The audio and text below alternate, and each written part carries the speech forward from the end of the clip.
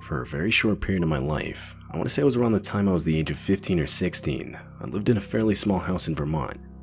My family didn't live there long. It was located in the forest and far from almost everything, making any task that required leaving the house pretty inconvenient. However, there's one experience I had at that house in the time I lived there that I'll likely never forget. It happened in January. I only remember that because I can recall New Year's Day being just a few days earlier. My cousin Jason and I were both still on school break at the time and had planned to spend the night at my place. This was something we would often do. We would typically stay up till 2 or 3 a.m. playing Xbox, watching movies, or something along those lines. This would all happen in the living room. This night, we had been watching a movie. I don't remember what movie it was, but that's not important. What I do remember is being maybe halfway through the movie when Jason kept looking out the window, just slightly to the right of where we were sitting. It got to the point where, like every minute, I could see his head move out of the corner of my eye. Now, I should mention, on that night there was a fairly bad snowstorm happening. At first, I just thought he had been watching the snowfall, until I realized just how long he had been staring out the window for. I asked him what he was looking at. He kept staring, and responded saying how he thought he saw something. This instantly filled me with anxiety. I think this was mostly due to where we lived. Wild animals weren't all that common, and like I mentioned earlier, we didn't really live near anything. So someone on our property, especially at this hour and during a snowstorm, would 100% be cause for concern. Nothing happened for a couple minutes. I kept asking follow-up questions, but he just told me to be quiet, like as if to be able to focus. That's when we saw it. The clear shadow of a person sprinting from one tree to the next. Both of us physically jumped in reaction. There was no sound, but the sheer sight alone was enough to startle us. Now, this was a good 200 feet out from the house, so we couldn't exactly tell if the person was coming closer or not. We both looked at each other, and right back out the window, I guess as a way to confirm what we just saw. A couple minutes of this went by, when it happened again, but this time much further to the left of where the first sighting had occurred. Slowly over time, the sightings would become more frequent. It was clear by this point that there was more than just one person. Eventually, one of the figures got out from behind a tree, but this time, instead of moving behind another one, it just stood there. And after a couple seconds, the figure started sprinting in our direction. This was enough to break us out of our sort of trance of disbelief we were in and run. I ran straight upstairs to wake up my dad, but by the time he got up and followed me downstairs, there was no one visible outside. Jason and I both explained to him what we had seen. Typically, I don't think my dad would have believed us, but I guess he was able to see the genuine panic in our eyes. We all went around the house, verifying all the doors and windows were locked. My dad then went outside armed with a weapon. He briefly walked around the house before returning inside, but he found nothing. That night, we convinced my dad to fall asleep in the living room with us. Come morning, and the snowstorm had almost completely stopped. We went outside to better assess the situation in the daylight, and we would find multiple sets of footprints in the snow next to the trees facing our living room's window. They were pretty filled in from the snowstorm, but still clearly visible and recognizable as footprints. There were even some around the house, like on top of the footprints my dad had made the night before. I even talked to my dad about it, and he said those had not been there when he went outside. Even more disturbing was how our shed had been left completely open, with the only things stolen being our knives we used for hunting. None of this, however, would be enough to get my dad to call the cops. He always had this we take care of our own mentality, and I guess he just never saw calling 911 as an option. We moved out of that house 2 weeks later. Not because of the incident, rather that just so happened to be when we had planned to move. I was extremely grateful for this. At least as far as I know, nothing happened in those 2 weeks. This whole experience still freaks me out to this day. Seeing firsthand multiple people on your isolated property in the middle of the night and during a snowstorm is straight out of a nightmare, and I do my best not to think about it.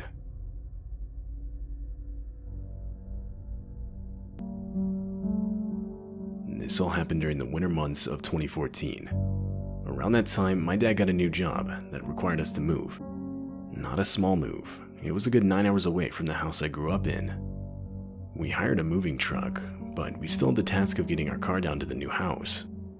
This time of year also happened to be around the time I was learning to drive. I guess my dad thought 9 hours on the highway would be good practice for me.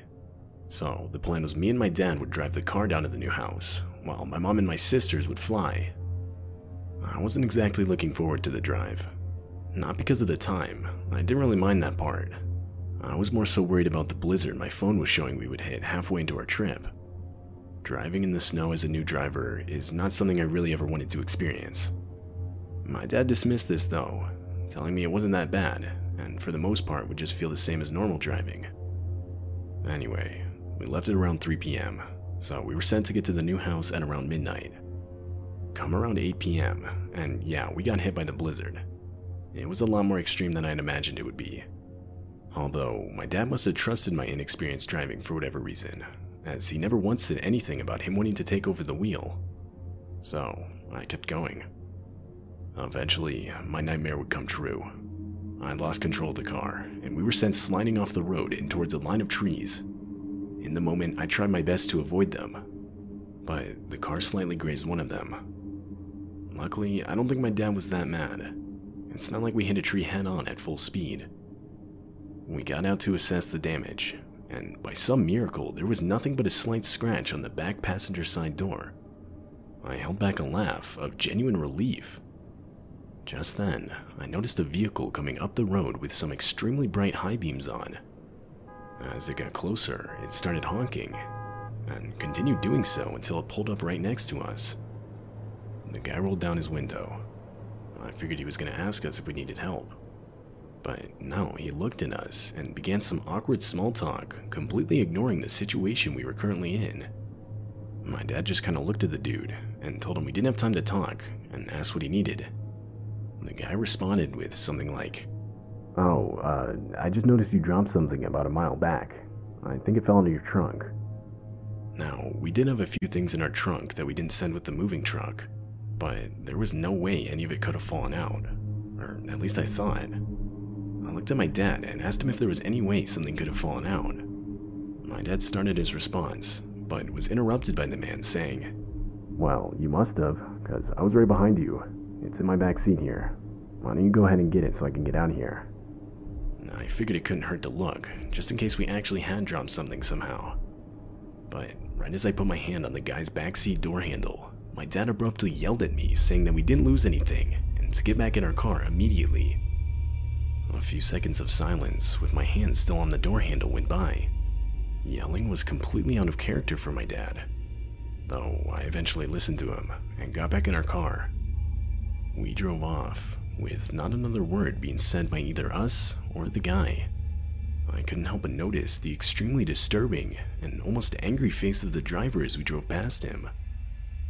Once we got a few miles down the road, my dad would apologize for yelling at me. I of course told him it was fine, just that I wasn't really expecting it. I will never forget what he said next.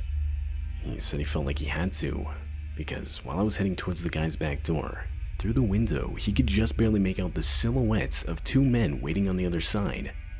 He would further explain that by the looks of their movements as I was walking towards the door, upon opening the door, I would either be attacked, kidnapped, or worse. Hearing this was a complete shock to me, but to this day, I'm still glad my dad told me what he saw. It taught me at a young age that not everyone has the best intentions in this world. However, at the end of the day, we can't 100% confirm the guy had bad intentions. But I myself truly believe my dad's instincts were correct. The whole situation just didn't add up. Why would there have been two men waiting right at the door for me to open it? And on top of that, when we got to our new house, we were able to verify that nothing was missing from our trunk. Thinking about this whole experience still scares me, even today. This happened when I was 18. I had just finished up my first semester of college, and a couple friends I had met there planned to rent out a cabin on some lake over the weekend through Airbnb. They asked if I wanted to go, and I said yeah. I didn't really know much about the destination, but I decided I'd go regardless. I was done with finals, and honestly felt like I could just use some solid time away from it all. So, my two friends and I, who I'll just call Brad and Dustin, were set to leave. The cabin was about an hour away. When we arrived, we unpacked the stuff we brought for the weekend and got settled inside. The first night was honestly kinda creepy, at least for me, because the cabin was pretty remote. It was the only one on the lake, and as far as I'm concerned, it was the only one within miles of nothing but forest. I'm someone who's used to being in cities with lots of people, not quiet forests with the occasional howl of coyotes. Needless to say, it was for sure a scene I would have to get used to. But all things considered, the first night was completely fine. It was the second night where things took a turn. All throughout the second day, a blizzard took place outside. We didn't really plan for it. I guess none of us thought to check the weather before making the trip. I mean, you gotta remember, all three of us were only 18 at the time, so not the brightest.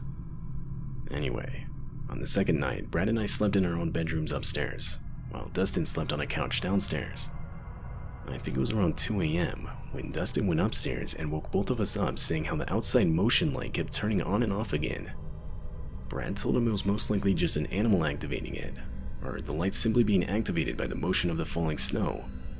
But what Dustin responded with was pretty terrifying. He explained how that's what he thought too, but after looking outside, he saw what he described as something resembling the shadow of a person at around 6 foot tall. This definitely freaked us out a bit, but Brad, who was still convinced it had to be an animal, said he would go downstairs to check it out. And so that's what he did. Meanwhile, Dustin and I stayed upstairs.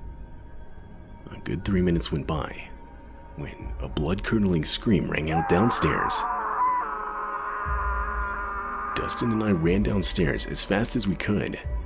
Brad was lying on the floor and pointing at the living room window. We looked out the window, but there was nothing. He practically screamed at us to go upstairs, and so the three of us did. The rooms in the cabin didn't have locks, so we resorted to barricading ourselves in one of the bedrooms. Brad quietly explained to us that when he got downstairs, he started by looking out all the kitchen windows, and when he didn't see anything, he made his way to the living room window. He pulled back the curtain, and at first saw nothing, but not nothing like an empty snowy forest. He literally saw pure black darkness. Confused, he cupped his hands to his eyes and got closer to the window. But that's when he realized it was a person blocking the view. He then screamed and fell back. Now, at this point, I hadn't seen anything myself. Don't get me wrong, I was still horrified. But in the back of my mind, I still wasn't ruling out the fact that they might have just been imagining things. Just then, the power cut out. It felt like my heart had completely stopped for at least 5 seconds. I was now hysterical at this point. All doubt I had in the sightings Brad and Dustin experienced instantly vanished. I genuinely felt like my life was over in that moment. We had no weapons, and worse yet, no phone service. All we could do was sit and wait until daylight. Fortunately, nothing further would occur in that time. Once the sun was up, we took down the barricade and all started getting our stuff. We had no intentions of staying there any longer than we needed to. It was still snowing, but luckily the vehicle we brought was good in the snow. Before we left, we took a quick survey of the outside area around the cabin. There were no footprints, but this was likely because they were filled in by the snow. This had to have been the case, as there were no footprints by the fuse box outside, yet it was completely destroyed. It looked like it was smashed in multiple times by an axe. The sight of this was enough to get us to leave immediately. Later we tried contacting the Airbnb owner, but we got no response. I always thought this was weird. I mean, if your fuse box got completely destroyed, I'd imagine you'd want to talk to the people renting the cabin at the time. But no, not even a text back from the guy. I stayed friends with Brad and Dustin throughout the rest of college. We would talk about the experience from time to time, but for the most part we kept it to ourselves. We still don't know who was stalking us in the woods that night, or what their intentions were.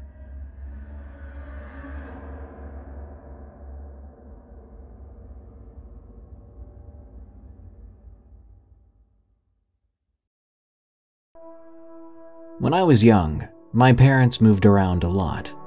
I must have attended 10 different schools during my life. My dad was the kind of man who shouldn't have had kids. He wouldn't keep a steady job and forced my mother and later my aunt to work long hours to support our family, which included 6 kids. He was a schemer and always looking for an angle to work.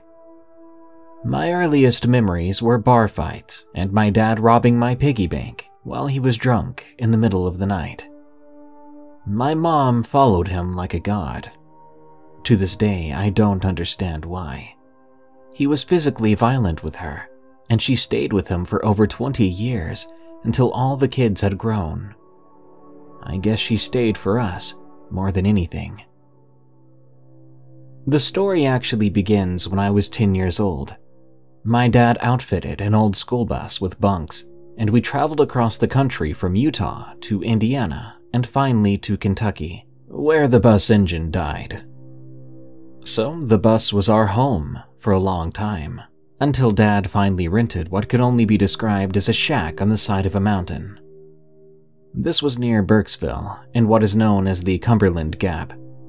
Very mountainous with steep hills, with gravel roads carved into the mountains. The house we rented was from an old man named Howard, who owned a gas station and convenience store where 2 roads intersected. Howard was a good old man who took a liking to my dad. He used to give us the flat sodas from his gas station when we were waiting on the bus. For us, it was a very rare treat to drink anything more than water. There were 6 of us kids altogether. Marty, who was just a baby, Michael, who was in kindergarten, my sisters Jean and Carol Ann, who were in 3rd, and my brother Jim, who was in the 2nd grade. I was the oldest in 4th grade. We would walk down a steep gravel road that was about a quarter of a mile from the house each day to the bus stop. I remember the gravel road was overgrown and had old houses that were dilapidated on both sides. The town had been part of the company housing for a coal mine that closed up back in the 50s. Kudzu and vines covered houses. Old trucks and cars that were no more than rust piles lined the sides of the road, looking out of the brush as if they were trying to hide. Howard called it the Coal Mine Road. The house we lived in was at the top of the hill from the gas station, then about a quarter mile down Coal Mine Road on the right. It was the only house not grown over with kudzu and weeds. The road kept going to a clearing where Howard had an oil rig. I remember there were copperhead snakes, and we'd keep ourselves at the center of the road so no one would get snake bit. Sometimes they would come out onto the gravel and warm in the sun, especially early in the morning. We would throw gravel at them to keep them back. We were warned never to venture off the path because Howard had told us that there were hidden dangers all around. Old cellars that had caved in, uncovered wells, and of course, the snakes. Mom was very careful to keep us all near or in the house as much as she could. But being the oldest boy, I would be sent out to get coal from a coal pile. A potbelly stove was all we had for heat. It was a chance to goof off and look around, throwing old rocks at the windows of those old houses I could see through the woods. One day, Mama asked me to go out and bring in some coal. I was watching TV on a black and white TV set in the bedroom, and I didn't want to get up. So I acted like I didn't hear Mom ask. She finally came in the room fussing and said that if I didn't get the coal right now, it would be dark. So out I went. We had an old wheelbarrow that we used to bring the coal up to the house. Then we'd take a few large pieces in and put them beside the stove.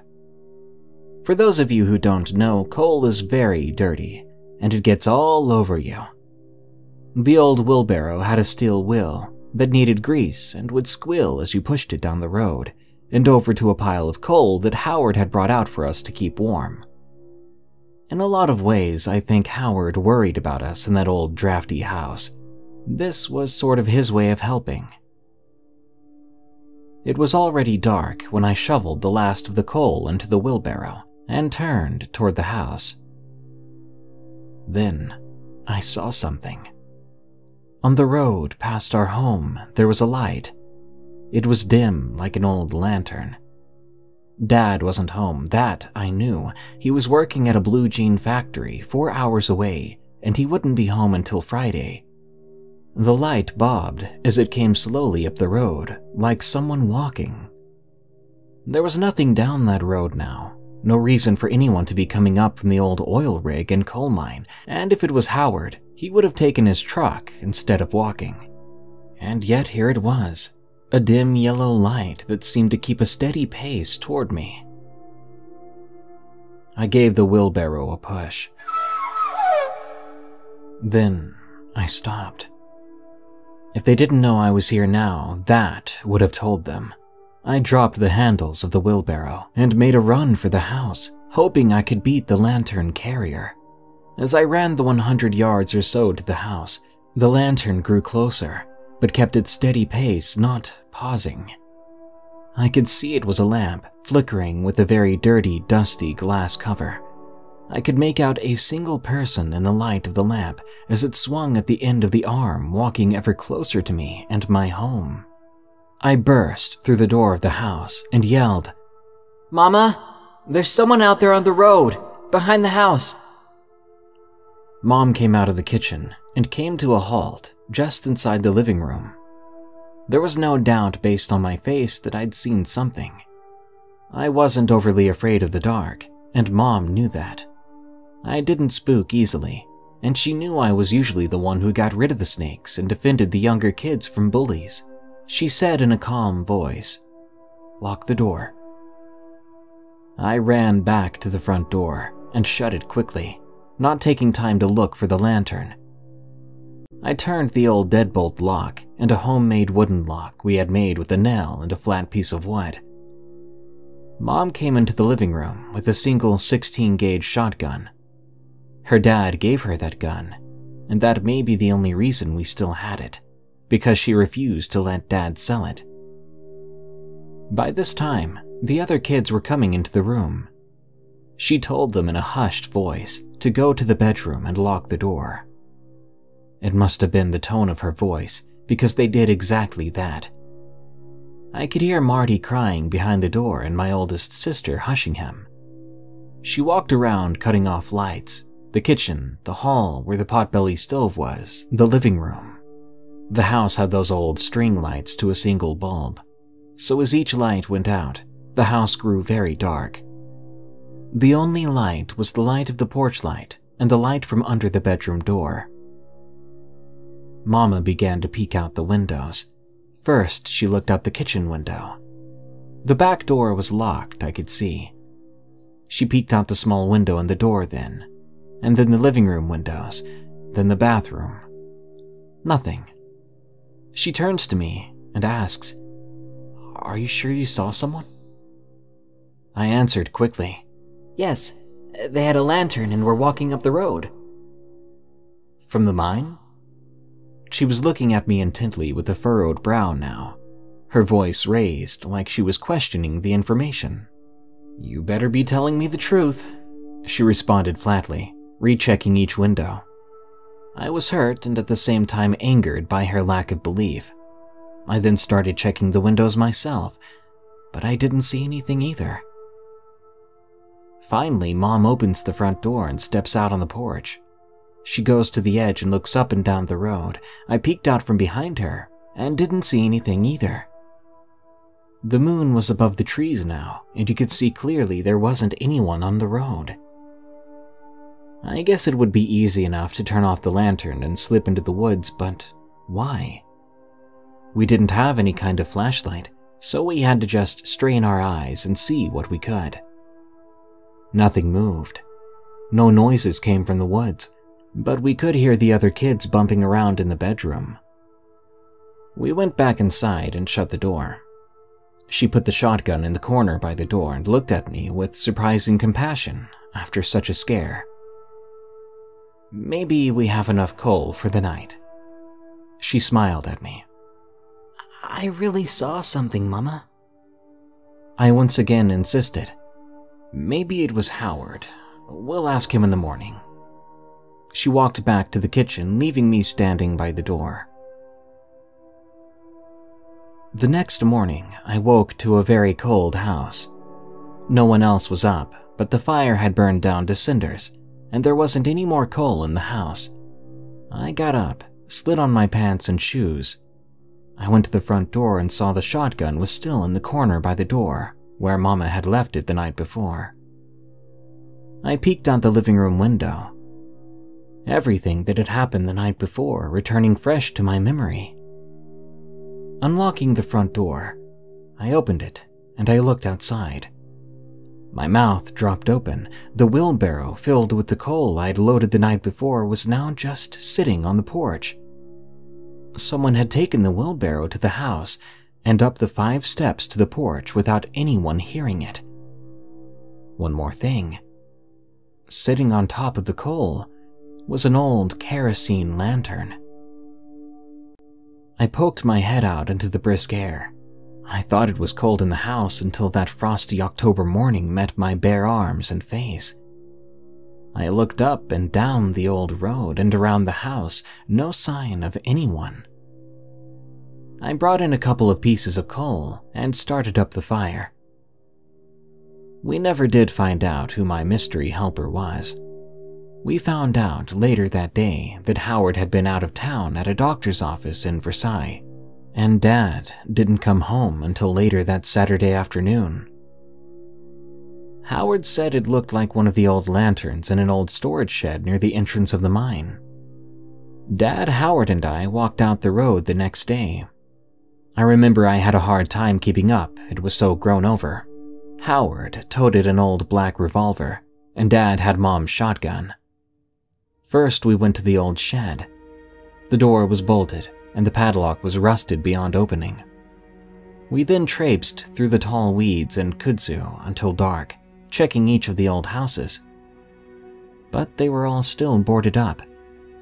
There were no signs of entry, except for some broken-out windows that were probably from my rocks.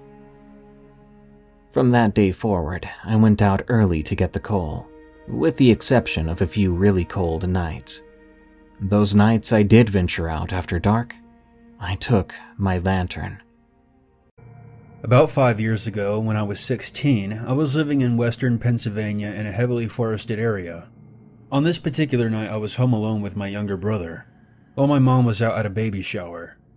I was in the kitchen making dinner for myself when I heard a knocking on the front porch. This wasn't a common knock, like someone might be waiting for me to open the door. It was more like a few loud taps close to one of the front windows. I paused and glanced around.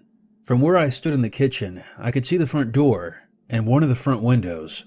All the lights on the ground floor were on, and with it being dark outside, all I could see in the windows was a reflection of the inside of my living room. I waited for a few moments, but when the sound didn't come again, I shrugged it off and continued concentrating on the stove. After maybe 5 minutes, long enough for me to forget about the sound, it repeated itself. This time from the front window at the far side of the house. "Mark?" I called out, thinking it might have been my brother. There was no response. I walked over to the front of the house and peered outside with my hands pressed to the side of my face, but I couldn't see anything. I turned as my brother came down the stairs. "Did you just hear something from around back?" he said. I held up a finger to indicate that we should pause and listen, and almost on cue, we heard footsteps calmly walking across the wooden floor of our wraparound porch, just outside the dining room wall. "There's someone out there," I said quietly, more angry than scared. It was at this point that we should have locked all the doors and called out the window that we were calling the cops, but I was a stupid, headstrong kid, and pissed off that someone was messing with us. I remember my brother asking if the person outside was trying to distract us, but I was already at the gun cabinet. I should point out that I was raised with guns, and I knew how to properly handle one. I pulled out the 9mm from the drawer and loaded it. "I'm going to scare him off," I told my brother. "Lock the front door behind me." Before I could even give him a chance to argue, I was marching to the door with the gun in my hands. I threw open the door and stepped out into the porch. My brother then flicked on the outside lights, and right there, about 8 feet in front of me, was a sickly thin guy wearing a hoodie with light blue eyes and a soul patch on his chin. He had been in the process of stepping onto the porch, but the moment he saw me, he spun around and ran like a bat out of hell.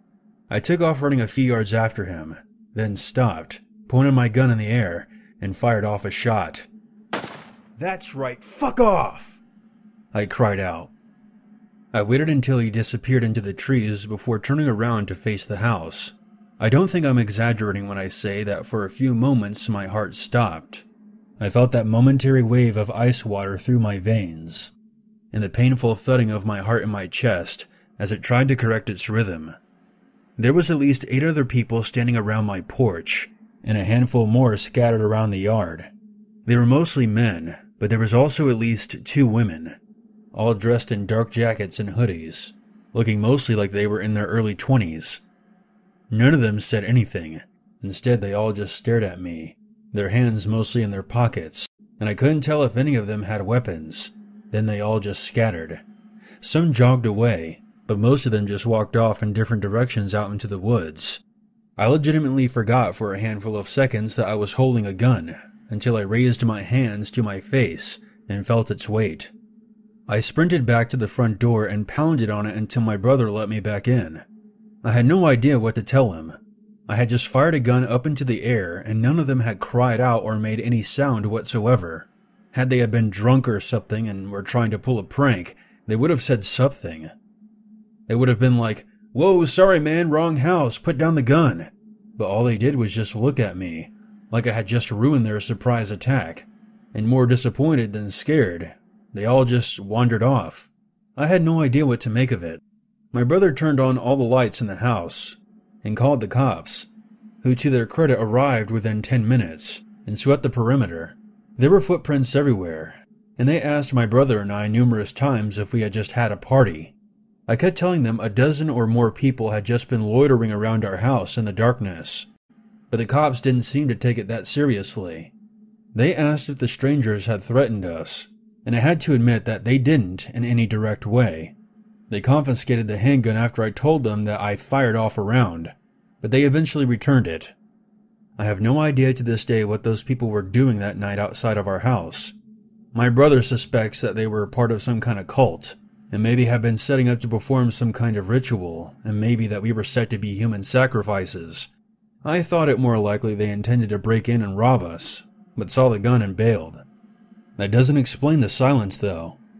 None of them uttered so much as a sound as they looked at me and just, as if instructed by some signal, scattered all at once. I've read that during alleged UFO sightings, people can become hypnotized by lights that appear above them, and they wake up hours later in entirely new locations having no idea what happened or how they got there. I can't dismiss that kind of possibility. They all seem to be hypnotized. That group of people has never returned, and I haven't even caught a glimpse of anyone I recognized from that night in town. We bought a dog not long after. Back when I was in high school, my brother and 2 cousins ventured out on a long hike through miles of empty forest wilderness behind our house. We had explored the woods plenty of times as kids, but this time we wanted to go deeper than we had ever gone before, with food, flashlights, and knapsacks and everything, fully aware that we would probably be gone for several hours, and possibly might have to end up stopping and camping for a night. I did my best to mark a route for us using a map and compass. It was stupid. 4 kids under the age of 17 thinking that we could safely travel that deep into the sticks without anything happening, but we were young and confident, and none of our parents tried to talk us out of it. I was the oldest and the largest. I carried the compass and most of the supplies, including the tents and water. My brother Joe carried the first aid kit and flashlights, while my cousins Lily and Tom split the food between them, and Lily carried the flare gun. We only had 1 shot to use, and assumed that would be enough. We walked the majority of the day without incident, and after a few hours we spotted in the distance a wooden structure sticking up out of a tree line. Uncertain of what it was, we made for it, deciding that that was where we should set up camp. The sun was just starting to set by the time we reached it, and it turned out to be a very old overlooked tower, probably for spotting forest fires. We estimated that it was probably 60 or 70 feet high, but it would be perilous to climb. The staircase was a single winding path that wound up the perimeter of the tower, without any support beams. We dropped our bags at the base of the stairs and debated on how high we should climb. Lily and I wanted to make for the top, but Joe and Tom didn't trust the stairs, worried that they could give way beneath us. Lily and I made our way up slowly, placing one careful foot in front of the other. When I was about halfway up, a rotted plank broke from beneath me, and my whole leg sank down through the wet wood. I came down at an odd angle and bent my right leg. I cried out and pulled my left leg through the hole as I sank down to sit carefully on the stairs. Tom and Joe heard my cry and started up the stairs, and Lily in turn started back down, which probably wasn't the smartest thing to do, but we were all panicking kids. When the others got to me, I immediately started insisting that I was okay, and that we all couldn't be up here this high on this weak staircase, and we should start heading back down. Joe was the first to reach the bottom when he stopped, pointed towards a nearby tree, and yelled, "Hey you!" We all looked. There was someone standing by a tree just looking at us. We couldn't tell if it was a man or a woman, but the figure was extremely lanky with a ridiculous amount of gray hair and wearing an ancient jacket and jumpsuit. It looked like they had been just peeled off from the bottom of a dumpster. The four of us froze, and we all just stared. None of us knew what to say as the figure just stared at us. Then the stranger came towards the stairs. We freaked out and all scampered as fast as we could, right back up the stairs towards the platform. I stopped about 2/3 of the way up and looked back. The person was going through our bags at the base of the stairs. I then yelled, "Get the fuck out of there!" while the others tried to open the trap door at the top of the stairs. The figure looked up at me and called out something that I couldn't understand.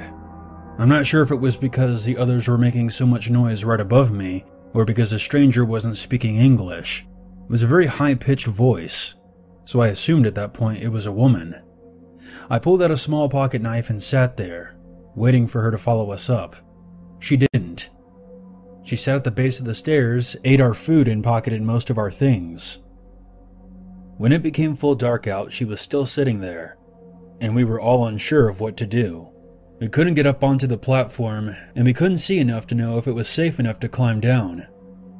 I know what you might be thinking. "You chicken shits, just go down and grab her." And that very thought crossed my mind several times during the night, but without flashlights, and given the fact that I was injured, I didn't want to risk it. She could have had a weapon on her for all I knew.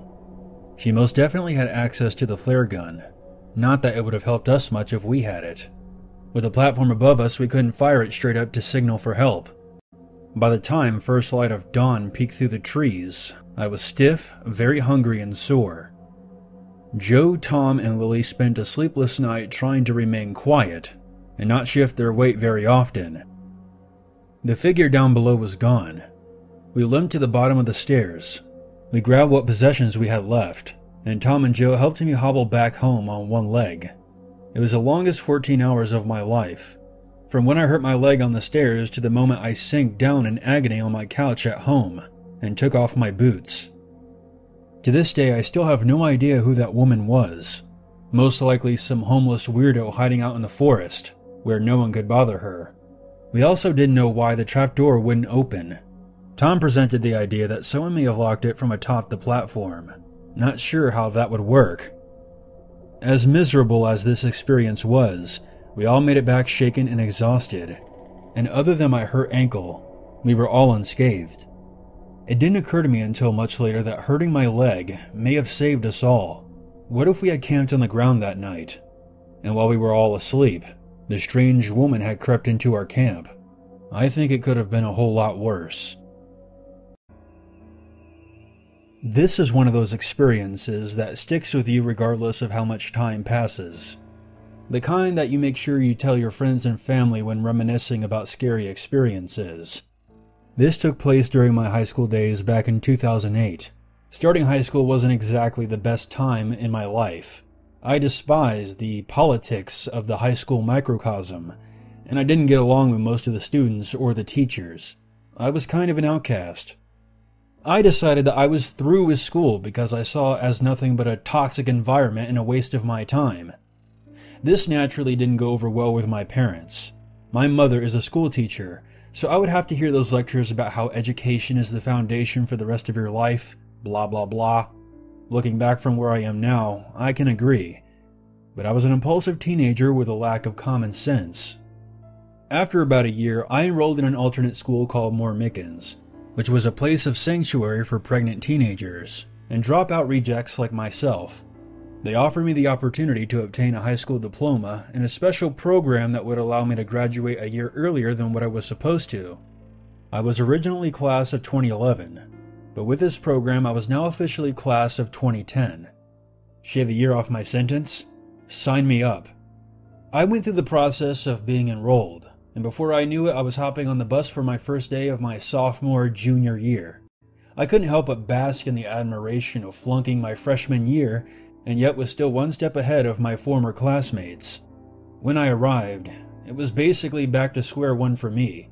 I was surrounded by young women in various stages of pregnancy, and young men with time in juvenile hall under their belts. Needless to say, I didn't exactly fit in with the crowd, so I sat alone in the cafeteria during breakfast and stared off into space, speaking to no one. Until this dude I recognized walked through the lunchroom doors. His name was George, and he was one of the very few people I actually talked to at my previous high school. We weren't exactly close friends or anything, but he was the only person I knew at Moore Mickens. It turns out we were pretty much in the same boat. I waved him over and we made small talk and reconnected. Later that day, my sister offered to pick me up from school, so after classes were over, I went outside to the parking lot to wait for her. George had someone picking him up as well, so we got to talking again. "How was your day, man?" "It sucked." "I hear you, man. People are so fucking stupid. I wish I could just kill them all." Yeah, sure. "I'm serious. I would totally bring a gun to mow them all down. I fucking hate people." "Yeah, sure. Hey, there's my sister. I'll catch you later." George went silent and gave me a blank stare as I quickly made my way to the car. Now you're probably wondering why that conversation didn't raise any red flags, but I had about a million things on my mind. So I brushed off the morbid conversation as just bitter adolescent talk. The next day the class schedule alternated, and George and I ended up having the same art class. On a side note, the art teacher and I were cool, because she would let me draw pictures of skulls and zombies and stuff instead of doing the lame-ass work she assigned. Anyway, I was sitting at a table with George and two other guys. The two dudes were talking to each other, and I was drawing this sweet picture of Iron Maiden's The Trooper. George suddenly got up and walked over to the classroom door and ripped down a map of the school that was taped to the wall next to the door. He brought it back to the table and proceeded to mark on it with a red pen. One of the other guys asked him what he was doing. "You'll see. Everyone will." Even then, I didn't think too much of it, even though I remembered the conversation we had at the parking lot. You have to understand that George seemed to get off on the uncomfortable attention he got being vague and creepy, and this school was meant to be a place for outcasts. I figured he was just imagining some fucked up fantasy or something. A couple of days after that, I was walking to art class again, but just before I entered, the door opened and a police officer left the room escorting George away, followed by the principal. I froze in genuine shock and dread, and all I could think was, oh shit. George was staring right at me with cold eyes as he passed, and I had to look away. Turns out, I wasn't the only person he hinted to about his twisted aspirations.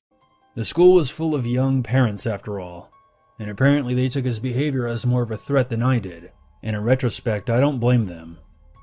They found some stuff on his MySpace page that alluded to some sort of plot to shoot up the school. Here in Florida, threats like that are taken very seriously, even if it is just some fucked up teenager spouting some bullshit because he hates his life. It turns out the police found more than 28 firearms at his home, although to be fair they were all registered to George's grandfather and were kept in a locked gun cabinet. Though I suppose gaining access to the guns wouldn't have been too difficult for someone like him. Thankfully George was taken away, and nothing ever came of his plans. Sadly, Moore Mickens was shut down a few years ago. Aside from this incident, I ended up having some pretty good times there. I got my act together, and ended up graduating in the class of 2010. I can't say for sure if George would have gone through with it, but I'll never forget the cold certainty behind what he said that day in art class. You'll see. Everyone will. Number 1. My brother had a creepy experience with a house during his time in Japan. He sent me an email of the story. Instead of rewording everything he says and giving it to you in a third-person perspective, plus I'm lazy, I'm just going to copy and paste it and let you read it. Hey, I don't mind you posting about the house. Just don't put my name or anything like that. Don't put yours either. And don't go to any chat rooms or Skype, ever. Chat roulette doesn't exist. I'm only kidding. You're still just a kid to me. Anyways, here it goes. I'll try to remember the best I can. I guess it all began when my friend Jesse started dating this Japanese girl named Chi. We were talking about watching a movie about a haunted house, and Chi didn't want to watch it. She said she knew of a real haunted house. She told us about the house on the cliffside in a dead forest. I know what you're thinking, not the suicide forest. She just meant all the animals there were dead or something like that. So we basically convinced her to take us there. Just me and Jesse at this point. She takes us on a drive that ends in the middle of nowhere, next to a trail in the woods. There was a little chain tied to 2 trees that wasn't doing much to keep people out, since it was dropped to about ankle height. All we had to do was step over it to enter the trail. Chi told us that she was staying in the car, and nothing we did could convince her otherwise. So me and Jesse head down the trail and walk for about 10 minutes until we got to the point in the forest where everything got silent. It's not like it was loud before. I didn't even notice the noises like the sound of crickets, birds, buzzing of insects, and things like that. When it becomes completely silent, it just hits you. There are no animals in that part of the woods. Me and Jesse just took one look at each other, and we both read each other's minds. We turned around and ran. We ran without stopping the whole way back. I didn't hear anything, but it just felt like something was chasing us. I beat Jesse to the end, and was almost in the car when I heard a thump and yell. I turned and saw Jesse on the ground. The chain rope that was ankle height had somehow caught him in the stomach. It left a mark and everything. I had to help him up, and we got out of there. But fuck that, we were getting to the bottom of this shit. So we got 4 more guys together, brought flashlights and guns, and went back. It was scarier in the dark, but with the other guys, we felt safe. We made it all the way to the end of the path this time. We knew that we were coming up on something near the water, because we could hear waves crashing against the cliff. Sure enough, when we got to the clearing, we were on the edge of a cliff. We were all facing a little house that looked like no one lived in it for at least 10 years. We went inside, and found that it looked like the family that lived there just disappeared. All of their belongings were tossed everywhere, but that could have been from people ransacking the place. I'm not sure. But it looked like clothes, dishes, and furniture were still there, just left behind and forgotten. The most alarming thing though, and the first thing you noticed, was the walls. The fucking walls. Every inch of the walls in every room was covered in ash, not just like painted in ashes either. It was covered in words written in ash in some weird language. Latin if I had to guess. It looked like someone dipped their finger in ash, then started at where the wall met the ceiling, and began writing something. Then when they got to the end of that wall, they made a new line right underneath. It continued until the wall met the floor, and they went to the top of the next wall. I can't imagine how much time that took. The creepiest thing is that Jesse told me that he asked Chi in private what she had heard about that house, and she told him that the legend says a mom who lived there went crazy one day and killed her husband and 4 children. She turned herself in and said she killed them and burned their bones. The bodies were never found, and the lady spent the rest of her life locked up in some asylum. It makes me wonder though, about all that ash. How much ash would it take to cover your walls if you burned 5 bodies? Would that be enough? I don't know. Crazy shit. Anyways, I won't be able to sleep after thinking about it. Next time you send me an email, Ask me about sunshine and rainbows.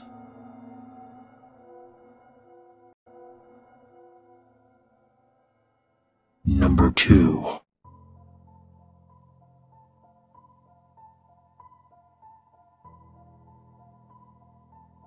When I was 12, my parents and I moved to another state.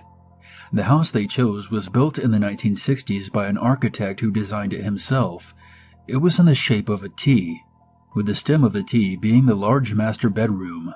My bedroom being in the furthest left of the T, with also 2 living rooms separated by a kitchen also in the top of the T. The way to the front door of the house was to actually walk past a beautiful stained glass window that took up the entire east wall of my parents' bedroom and into the crook of the T on the right side. Needless to say, it was a weird house. It also had a basement. The basement had a deep freezer room, an office, and an incredibly creepy crawl space that opened up into a giant cavern of dirt piles as far as you could see with a flashlight. That pretty much made up the underbelly of the whole house. In the backyard was a giant slab of concrete that looked like it had been haphazardly added, apparently to fill in a pool. Now, I was 12, but I wasn't an idiot. This house was not child-friendly, and it was incredibly weird. It didn't help that my bedroom was so far away, and this house was so old and bizarre that if I yelled in my bedroom, you couldn't hear it from the other side of the house. Skip to night 1 in the new place.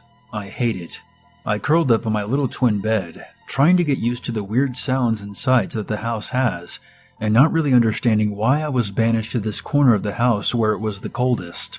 The screen to one of my windows rushes in the wind from outside, and I take off running to my parents' bedroom. I slept in their bed that night. After a few nights of this, my parents finally decide I have to sleep in my own bed. No questions. I am given a little stuffed dog to keep me company, who I named Sherlock. I was kind of worried about him discovering bones in the basement. Of course, I ended up taking off running back to my parents' bedroom, and slept cuddled between 2 annoyed parents. Finally, my mom decides enough is enough. I can sleep in the room closest to the bedroom on a large chair. Now, this chair is right next to the basement door, and also to the back door. I agree to sleep in the big chair because I have never been allowed to before. And also, it's as close as I can get to my parents' bedroom without getting them upset. I throw a million blankets in a pile and nest onto the chair for the night. Surprisingly, Sherlock and I do seem to fall asleep quickly. At some point in the night, I wake up to what sounds like footsteps on the basement stairs. And the basement door is open. I scream so loud that my dad comes running out. He slams the basement door so that he has a clear view of me trying to become part of the furniture. "Why did you open this for? Are you trying to scare yourself?" "Dad, I didn't open the door. It was already open." At this point, my mom comes out to comfort me, but she doesn't seem at all calm. Her hands shake as she helps me get untangled from the blankets. She takes me to their bedroom and we fall asleep, albeit after a few bedtime stories. I wake back up to the sounds of more feet, this time on the carpet. I lie completely still and hope the noises stop, but then I heard whispering. I nudge my mom, and she just rolls back to her position. I then poke my dad's arm. Nothing. "Mom!" I whisper right into her ear. I then heard somebody whispering back at me from the dark.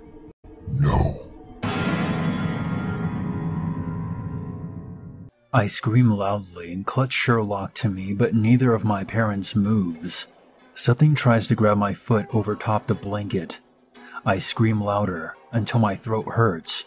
Both parents are still and breathing quietly. I stop screaming and listen, trying not to pant. I shake my mom. She is completely passed out. Giggling comes from the door by the bathroom, and I hear it creak open. The green clock numbers on the dresser glow against the door, so I can see it begin to move.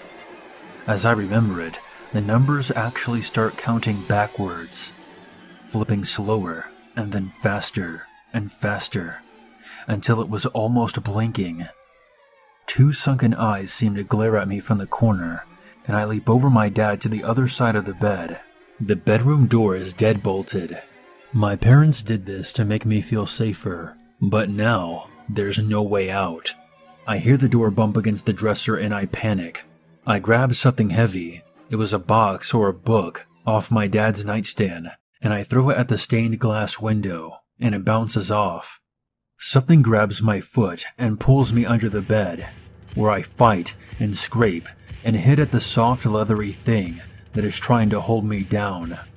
I feel sharp pains, and I hear snuffling like a runny nose, and there was a flurry of limbs, almost like a giant spider.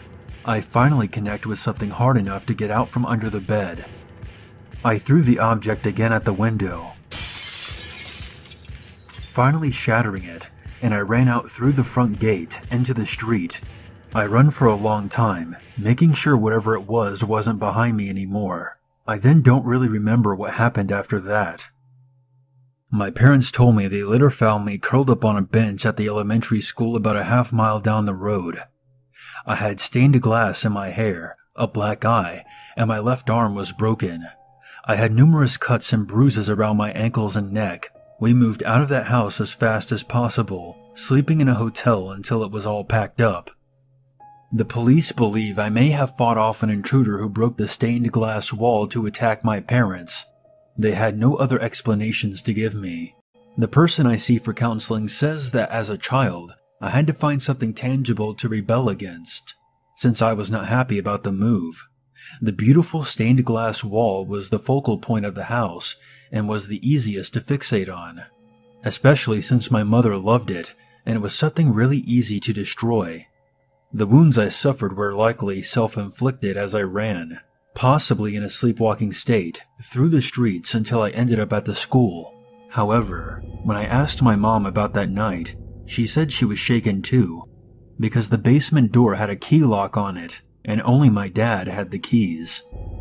They were in his nightstand that night, and she had made sure to lock it because she was afraid I might go explore in the basement and fall down the stairs. She really has no idea how it opened. To this day, I still have night terrors of that thing with its dark pits for eyes, grabbing at my ankles and pulling me under the king-sized bed. I still don't know how my parents didn't wake up through all of the screaming. My therapist says I must have dreamt it, but I didn't dream of the glass breaking. Surely they would have heard that. You know the worst time to have someone break up with you? Besides the occasional story of a runaway bride you read on Craigslist, I'm pretty sure that Valentine's is #1 on the list. I never would have suspected that my boyfriend Caleb would actually dump me last year.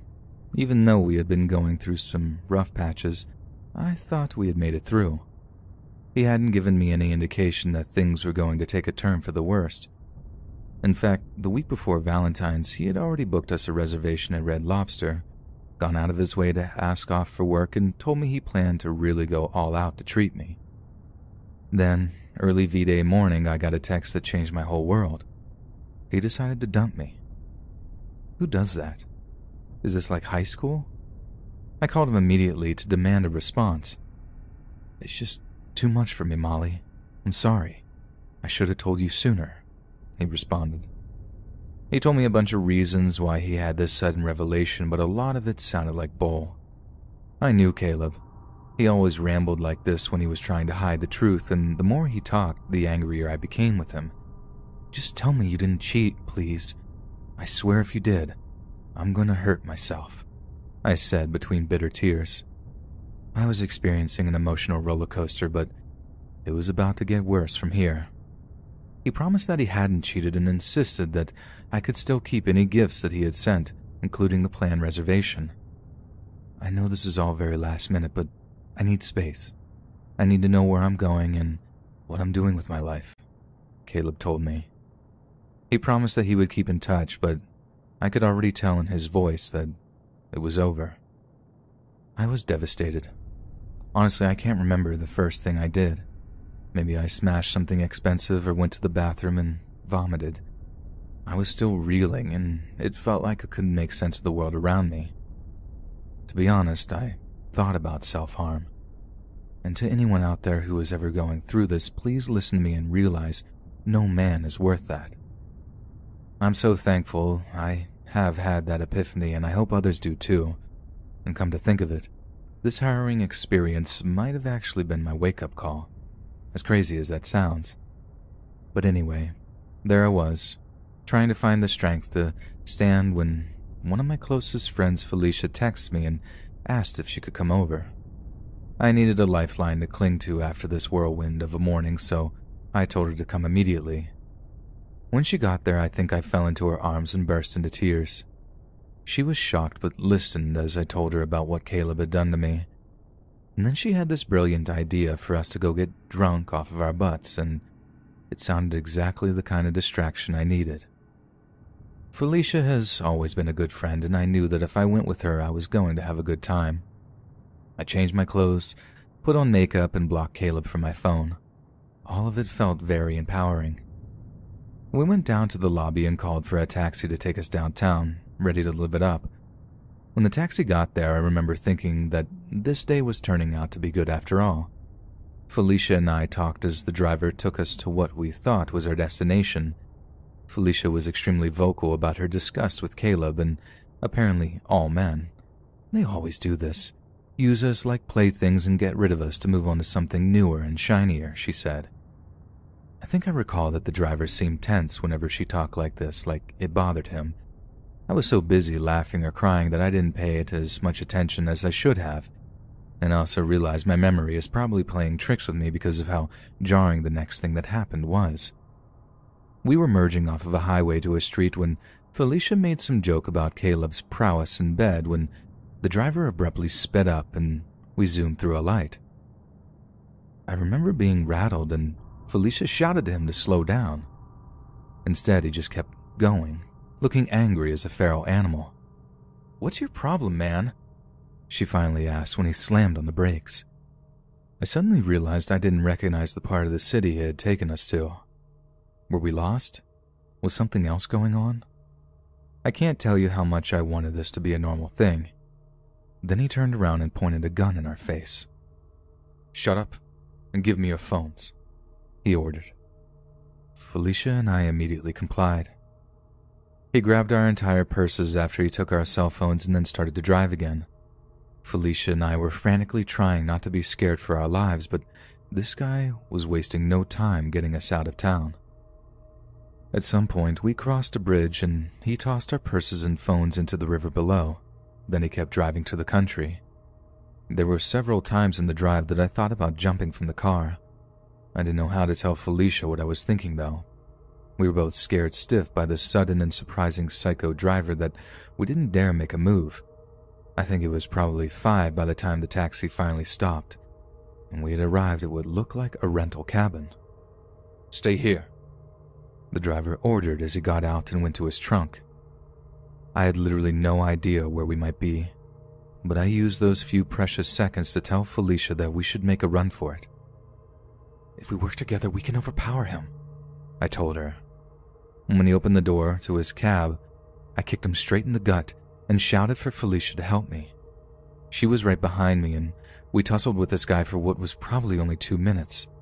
Sometime during the scuffle, he dropped his gun, and Felicia ran to grab it. As soon as she had it, she pointed it at the driver and demanded that he let me go. The way this dude was looking, the thought he might try something even crazier. But surprisingly, he complied and released me. "Give us your keys," Felicia demanded. He dropped them into the grass near my feet and leaned down to pick them up while my friend kept the weapon on him. "We're leaving now," she told the driver.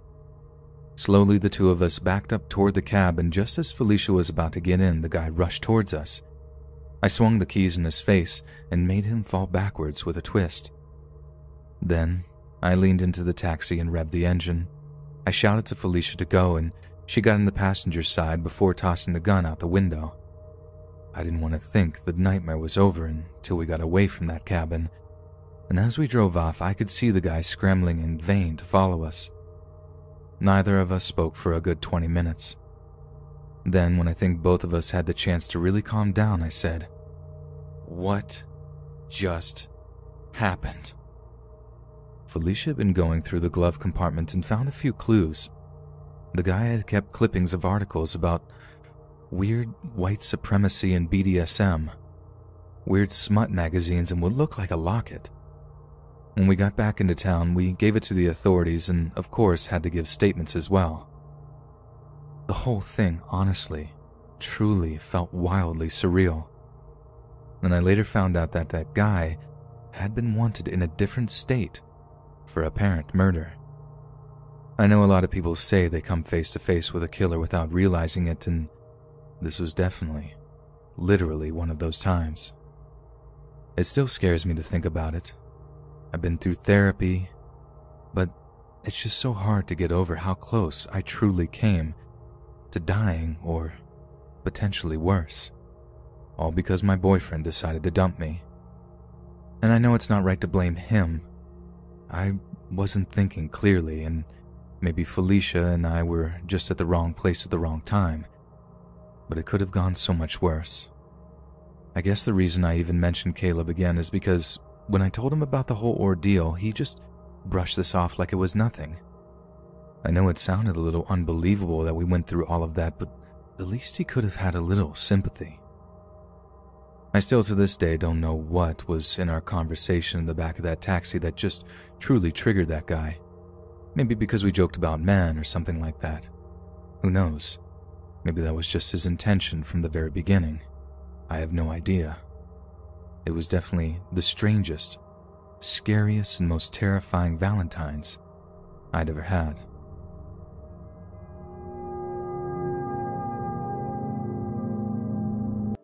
I hate telling this story, not only because of how traumatic it was for me, but because it shows my age.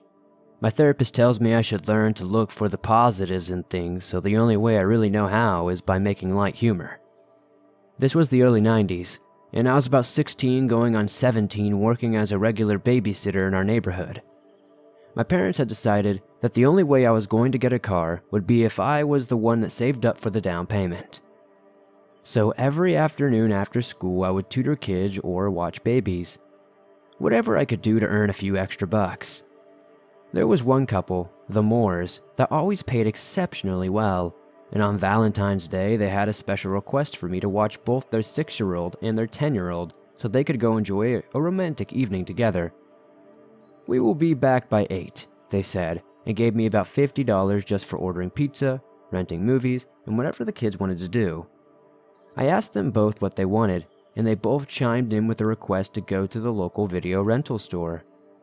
I knew that Blockbuster was not extremely far, but I insisted that I did not want to do that until I got confirmation from their mom.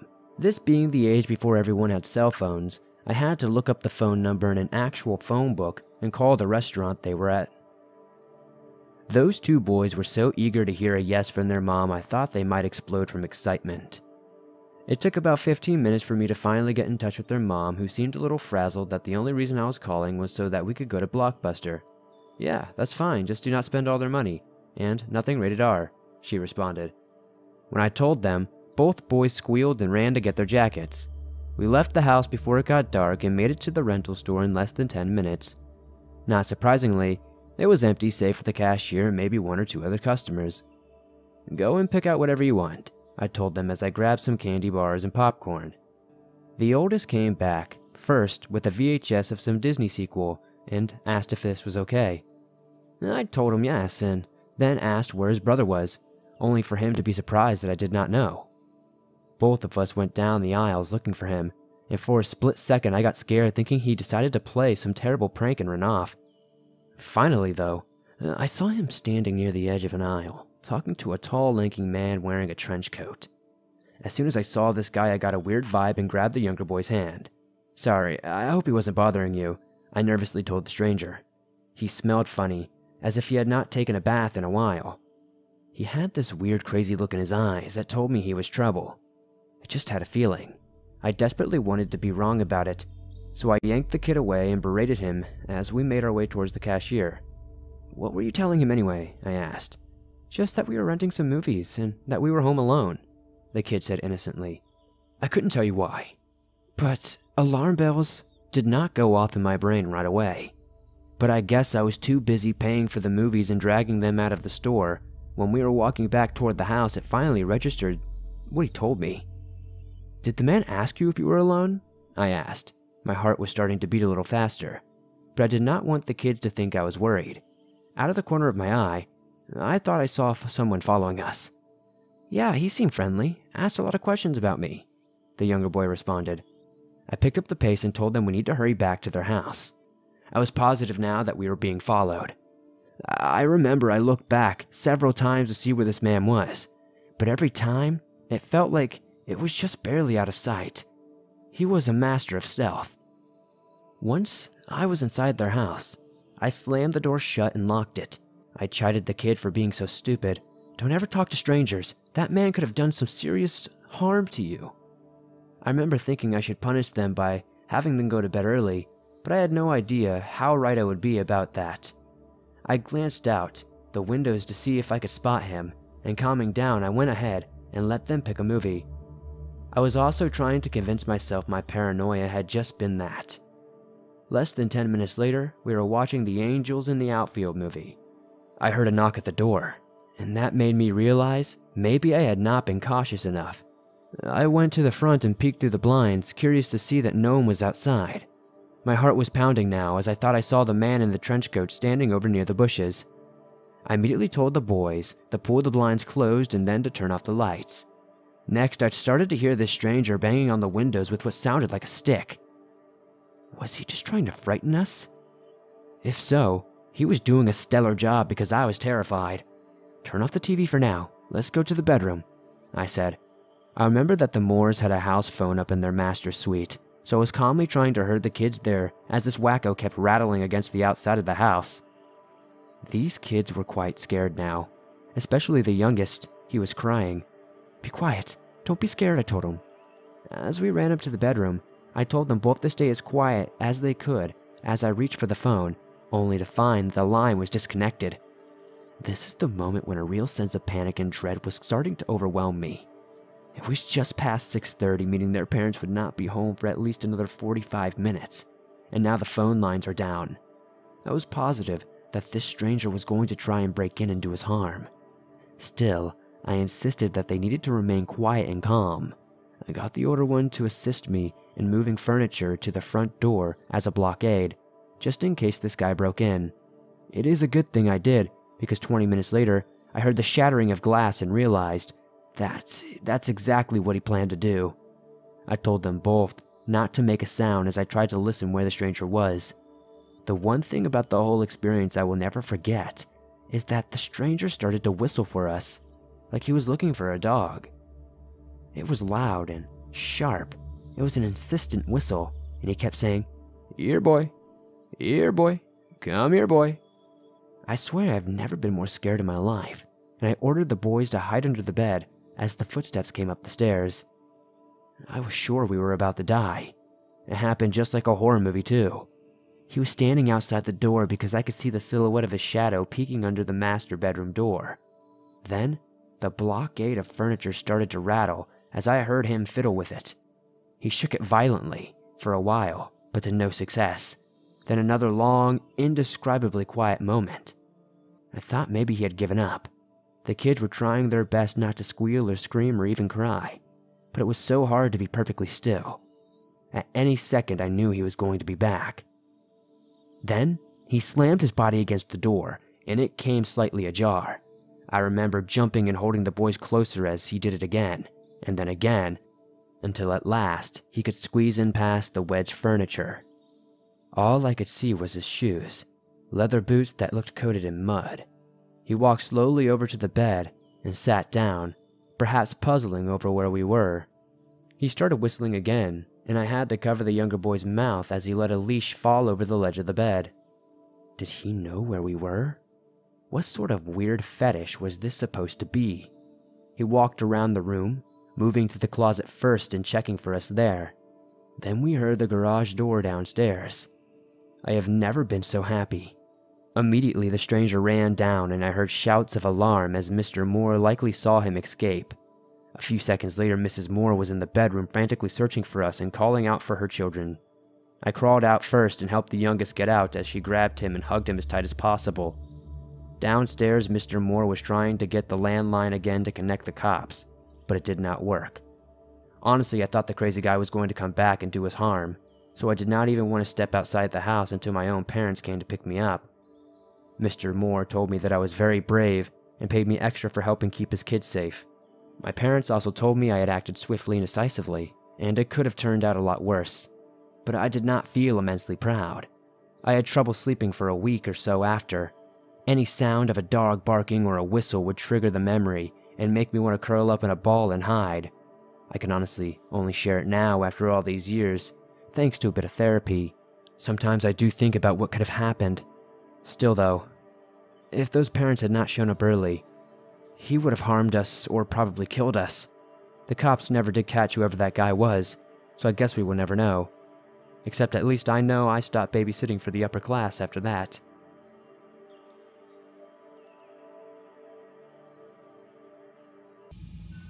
The story took place during a difficult time for my family. My mother and father had just divorced, and my mom was trying to get on her feet again as a newly single mother of two. My dad got into a bad accident, and he almost didn't make it, so he couldn't do much to help my mom physically or financially. So my mom moved us from New York to Pennsylvania, a new state but not terribly far away. This way my mom was closer to her work. My little sister and I were having a hard time with so many new changes. Parents divorced, almost losing our father, living in a new place, and starting a new school. We started to get a hang of things, and soon it became easier. I started making new friends, and it all seemed like it was going okay. I noticed this guy that would always follow me around the school, and if I'm being honest, I didn't mind. We'll call him Greg. Greg was very attractive, and we began to talk a little. Not too much, just the normal "what's your name" kind of stuff. Soon I found myself having a small crush on him. It was totally based off of looks because, again, we didn't talk much and we hardly knew each other. This is going to sound so stereotypical, but it's true. When I came home from school, I began feeling very watched. I didn't know by what or who, but I just couldn't shake the feeling. Then later on, Greg would mention small things there would be no way of him knowing. For example, one night my mom asked me what I wanted for dinner, and I told her my favorite, tacos. The next day he made a comment along the lines of, "You like tacos, so do I." And at first I thought it was just a coincidence, but then it became too many coincidences, and I started to put it all together. So now comes Valentine's Day. We had to give everyone in our class Valentine's Day cards. I got all mine and never really looked at them until I got home. I got one from Greg. It was just the standard card with nothing special, until I noticed I had got an extra card with no name and had a mushy love poem written on it, followed by "I love you" and "I'm watching." Instantly I panicked, and at the same time I sighed in relief. It's creepy someone wrote this and claimed to be watching, but it also validated I was right and I wasn't being crazy or paranoid. I took out the card from Greg and compared it to the card with the poem. The handwriting didn't match, but I know if it were me doing this, I'd be smart enough to change my writing up. Still though, I had no proof it was this guy at this point, and I had to get creative. I thought to myself, Greg has to know I like him if he's really been watching me. I've talked about him to my sister, and I've said how cute I thought he was and all of that. And that's when it hit me. Aha, I'll carry on like normal and bring up a conversation with my sister in a few days. And I'll mention another guy instead of him. If Greg says anything about it, then I'll know for sure it was him. So I waited a couple of days to have this conversation with my sister, so it wasn't so obvious I was baiting him. I picked out a guy that was pretty cute and believable, but also a guy that I've never spoken to or had any ties to. So no one could suspect anything going on with this guy without hearing it from me themselves. So I did it. I told my sister. Just like clockwork, Greg approached me. He sat next to me silently and art class started. We started drawing and then it happened. He looked at me dead in the face and said, "I know you don't like me. You like Kevin." My heart dropped, and I didn't have much to say other than, "I don't even know Kevin." In my mind, I was even more freaked out, and even more relieved to know it was definitely him. The story has a boring ending, because after this we moved back to New York. Thank God. I still stay in touch with some of my friends I made at that school, and a few weeks ago I was catching up with one of them. She mentioned Greg and informed me that he had been arrested. Apparently, he beat his girlfriend, and beyond that, there was an investigation going on, and Greg was apparently charged with sexual assault. He said to me, "Abby, did you have someone come over the last 2 nights?" I replied, very confused, "No, I haven't been home." She replied back something like, "Don't be scared to say it, but are you and the neighbor having an affair?" I stop and think, and then I remember the neighbor and Jacob look exactly alike in the dark. You could easily say one is the other. "No, I'm not having an affair with the neighbor, but are you sure it was him? Did you see him go back to his house?" My landlord said she never saw him go in my neighbor's house or mine. She's only seen the guy on Valentine's Day and the day after. I talked to my neighbor and I know it can't be him, as he told me he wasn't home. I didn't think it could be my neighbor, because he and his wife give me hand-me-down clothes for my daughter from their daughter. So it must have been Jacob. What if I was there those nights? What would that have meant? So here's a tip to anyone who's going to leave another. Just do it, because whatever told you to leave is probably right. To this day, I have no idea what he was planning. But Jacob, let's never meet again. Number 4. My Crazy Obsessed Friend. Submitted by Moon. Before I really tell this story, I need to catch you up. This is the second time this has happened, but hopefully the last. This happened the same year I met Joe, and all of this went down. My ex Matt had moved away, so I was single. It was Valentine's Day week, and this was usually the time people start getting all lovey-dovey. But I don't care much for it, mainly because I find myself sick every Valentine's Day. There was this girl, let's call her Darla, because I want to respect her. Darla and I were pretty good friends. We hung out and had a few classes together. She had previously told me she was gay, and I respected that. Frankly, I was proud to be her friend. "So what are you going to do for Valentine's Day?" she asked me. Jessica heard, and knowing my Valentine's Day curse, she butted in. "Probably be sick in bed all day and watch anime." People around us laughed, even me. But Darla didn't. She kept a straight face and kept staring at me. I was kind of creeped out, but I didn't say anything and kept talking. But as Valentine's Day kept getting closer and closer, she would keep a better eye on me, constantly wanted to be around me. It must have been 4 or 5 days away from Valentine's when she sent me a message. "Hey, are you awake?" It was about midnight, but I happened to be awake. "Yeah, what's up?" "Oh, I just wanted to make sure you were okay." "I'm fine. It's 12, Darla. What did you need?"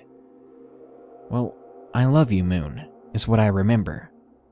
I did fall asleep, tired after waiting for a response for 30 minutes.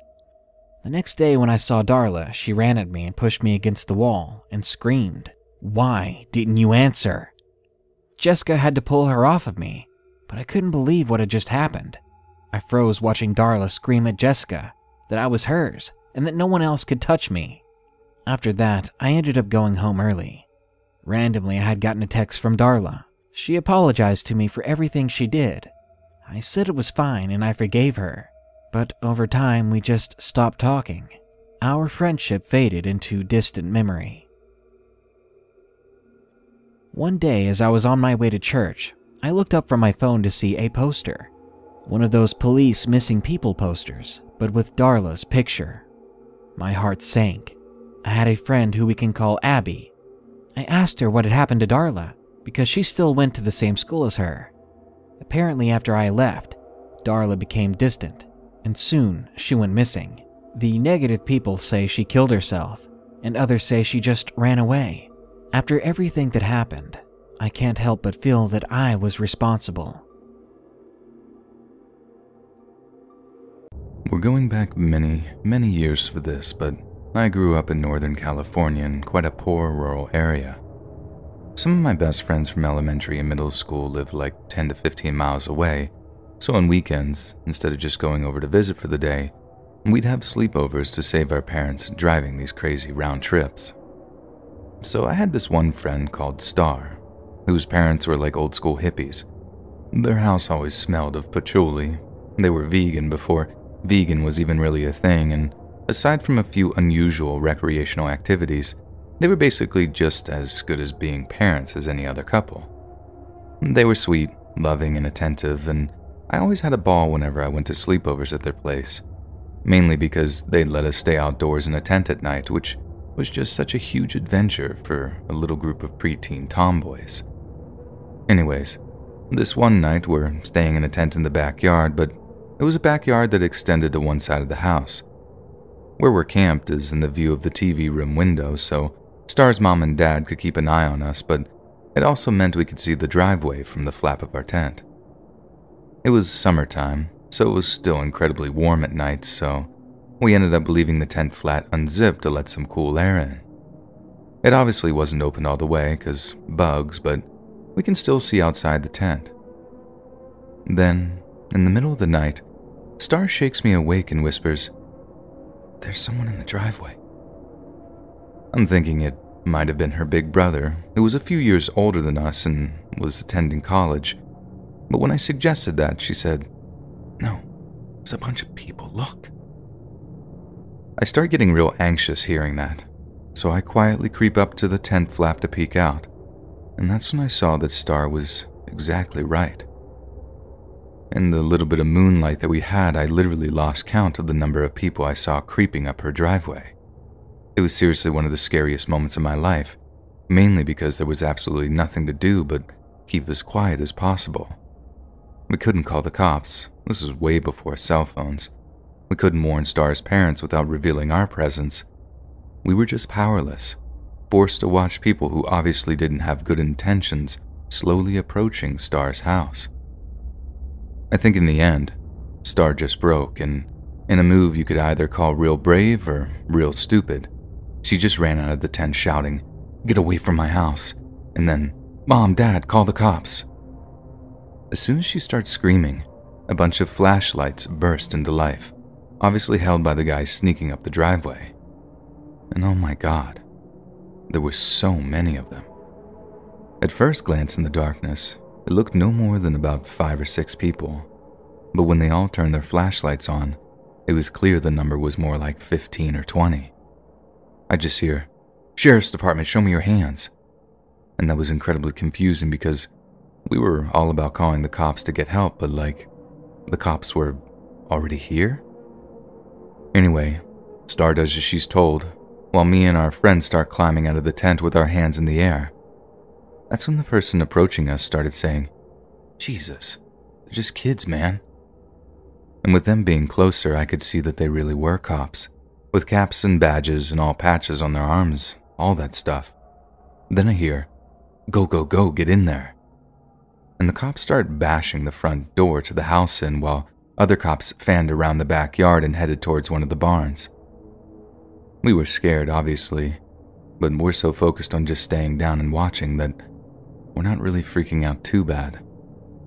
But when the cops start dragging Star's mom and dad out of the house and arresting them, she had to be restrained by the cop that was guarding us. After that, the cops drove me and our friend back to our respective homes. Then, I don't know what they did with Star. I think they took her to her grandma's or her aunt's or whatever. Then a few days later, we find out that Star's mom and dad had been growing something they shouldn't have in one of their barns. I get that it was illegal and stuff, but the aftermath was just so sad. Star had to go live with her relatives because her parents were sent off to prison for a few years. It was messed up. And I get that the cops were just doing their job and stuff, but it was definitely one of the scariest times of my life, seeing all those figures in black, just creeping towards my friend's house.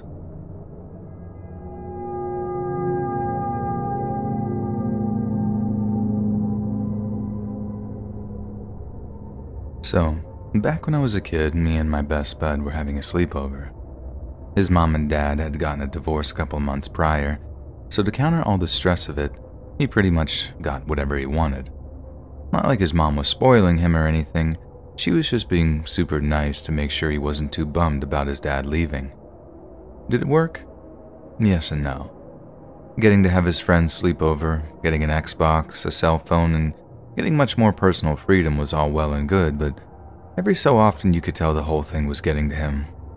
The good thing was, I got to spend a whole bunch more time with him to give him the support we needed, which coincidentally meant that I was there for one of the worst moments of his childhood. Actually, make that both our childhoods. So, we're having a sleepover, and his mom is having a friend over. We're upstairs, they're downstairs. At one point, I wanted a glass of water, so I head downstairs, but you had to walk through the TV room to get to the kitchen, and when I do, I see my buddy's mom's friend is a dude, and they're getting kinda close, if you know what I'm saying. They jump off each other when I walk into the room. I walk through like, don't mind me, and it's incredibly awkward as I walk back through with my glass of water. Then, I make the mistake of mentioning it to my buddy. He's clearly not happy with the fact that it's a dude. Like, we're 9th graders at this point, so we're pretty savvy to, you know. Anyway, my buddy isn't happy, but he just does his usual thing of internalizing it before distracting himself. Not the best coping mechanism in hindsight, but it is what it is. Then, remember that cell phone I mentioned? Well, his mom bought it for him so he could keep in touch with his dad, which he then does. And guess what's the first thing he tells him? Yep, that there's a strange dude over at his house. I totally blame myself in the moment. It sucked so hard, and when my buddy hung up, turned to me with a smug grin and said, "Dad's on his way over." I just knew something bad was going to happen.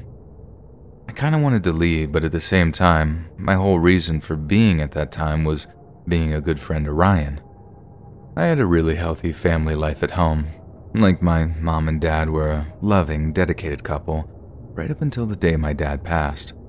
And I'd like to think they raised good kids. But Ryan, his parents were total morons, and good God, did that make me feel guilty. So, I stuck around. I knew something horrible was going to happen, but I had zero freaking clue to how bad it would really be. My buddy's bedroom window overlooked his driveway, so when his dad finally did show up, we could see and hear almost everything that went on down there. His dad, and I'm not embellishing here, hurtles up the driveway at like 40 miles an hour, screeches to a stop, and then doesn't even shut his door when he climbed out of his car. Ryan is watching him, looking at him like his dad is a knight in shining armor for a few seconds, right up until he says, "Oh crap, I think my dad has a gun." Hearing that final word sent this razor-sharp icicle running right through my guts. I knew there'd probably be shouting and fighting, but shooting? Then all we hear through an open window is, "Where is he?" It was Ryan's dad. He'd banged on the door until his mom answered, and then demanded to know where her guy friend was. Ryan's mom's all like, "I don't know what you're talking about." But then Ryan's dad goes from 0 to 100 in a second flat. "Don't lie to me, Linda, where is he?" he says.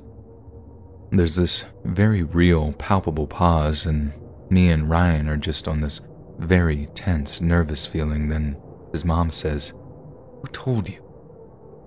Again, shiver of ice through my stomach, because I'm basically the one who told, and in that moment, I told myself that whatever was about to happen was completely my fault. "See?" Ryan's dad exploded at the admission. "You're a freaking liar, Linda. Now get out of my way." We could hear Ryan's mom screaming for a second. Then we heard another voice, only this one is definitely inside the house. The guy friend. "Get off!" he screamed. You heard the guy start to shout something at Ryan's dad. Then he just went totally silent, and all you could hear were feet beating against the floorboards downstairs. All before, bam, bam, bam. 3 distinct gunshots that echoed around the house. Me and Ryan are just bawling at this point, because we could still hear his mom screaming, and we had no idea if she'd been shot, if the boyfriend was dead, if the boyfriend had a gun and fired at Ryan's dad. The whole situation was traumatic enough, but the not knowing, man, that was just the worst. I had to grab Ryan's cell phone off of him to call 911. He just totally shut down from the stress. He'd had a rough enough few months while the whole divorce thing went on, then now he had to deal with potentially a dead mom or dad. I don't blame him, honestly. It was bad enough for me, and it wasn't even any of my parents. The 3 shots were all heard, and before the cops showed up, the only sounds we could hear were Ryan's mom crying downstairs. We should have gone to check on her. I know we should have, but the dispatcher told us both to stay put because we didn't know if there was still an active shooter or whatever, so we did as we were told. Thankfully, everyone turned out to be okay and no one was even shot. Ryan's dad had aimed the gun at his mom's friend as soon as he'd laid eyes on him, but the guy was quick and just bolted out the back of the house as Ryan's dad pursued. He fired 3 shots, but it was basically just to scare the guy away at that point, and I heard none of the bullets even went near him. But still, it was terrifying, and Ryan's dad ended up going back to prison for a long while because of it.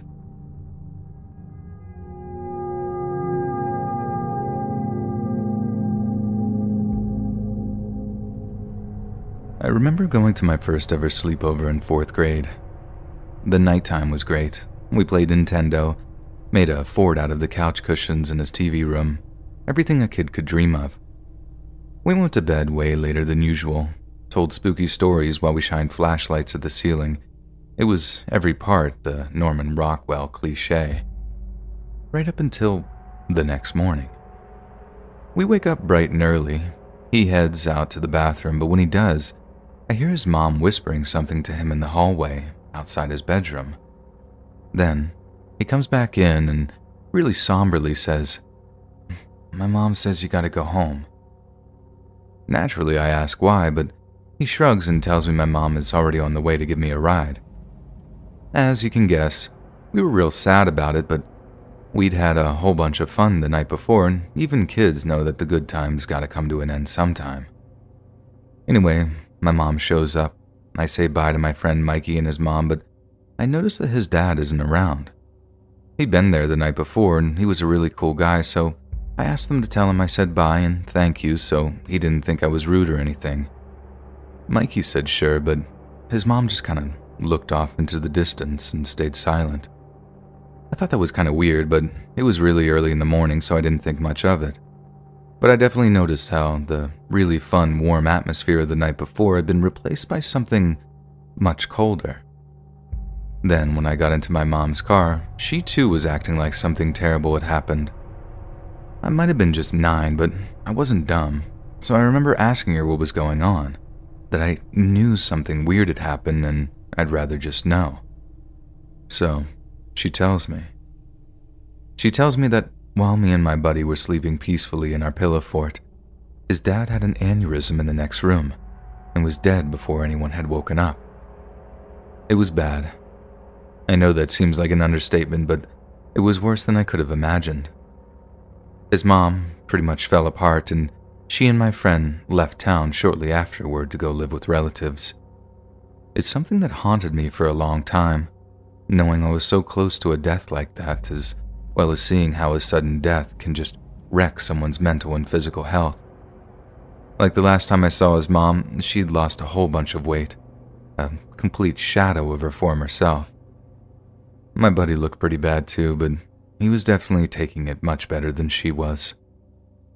That was the last time I saw either of them, when they came over to break the news that they were moving away. It sucked, and we promised to stay in touch, but I guess things don't always turn out the way you want them to.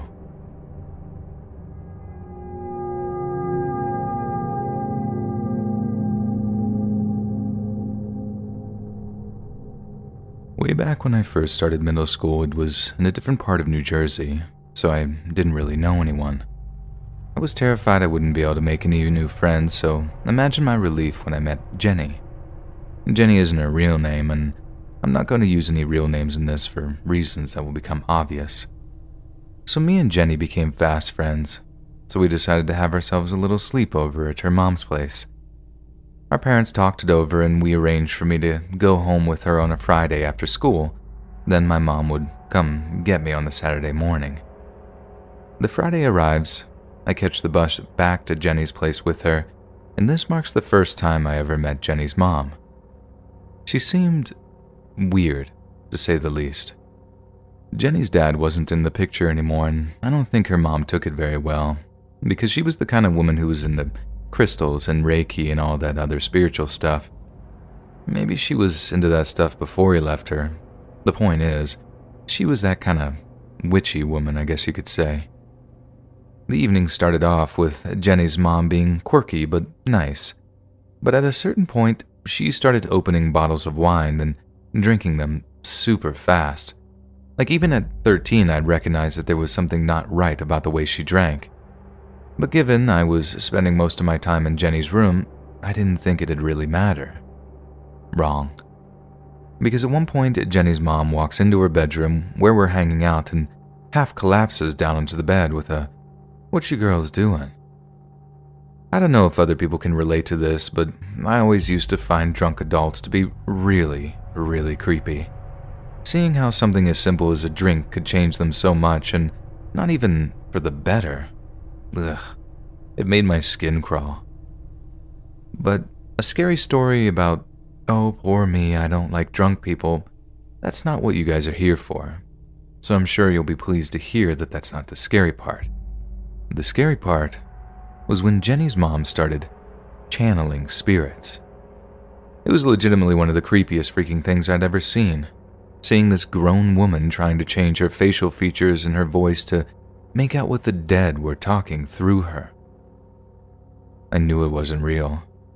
I was 13, not dumb, but seeing her believe it was happening, it was honestly one of the most disturbing things I'd ever seen. She'd pretend to be some long-dead murderer and talk about the murders they committed. Then she'd pretend to be a child cancer patient talking about how scary it was to die so young. Sick stuff like that. And we had to listen to her drone on for an hour or so, telling us all kinds of things that 13-year-old girls should definitely not be hearing. Eventually, she tired herself out and passed out on Jenny's bed. She just excused her mom and we continued the sleepover in the TV room. I was mortified for her, but to Jenny, this was the most normal thing in the world.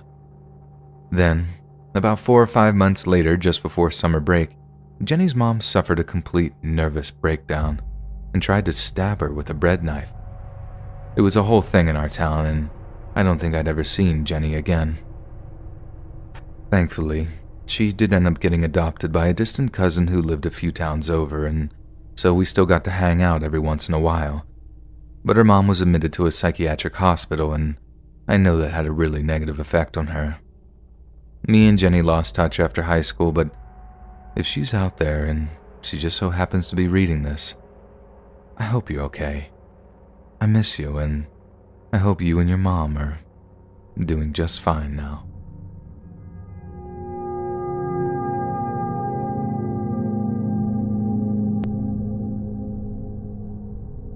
Back when I was a kid, I had this friend in elementary school.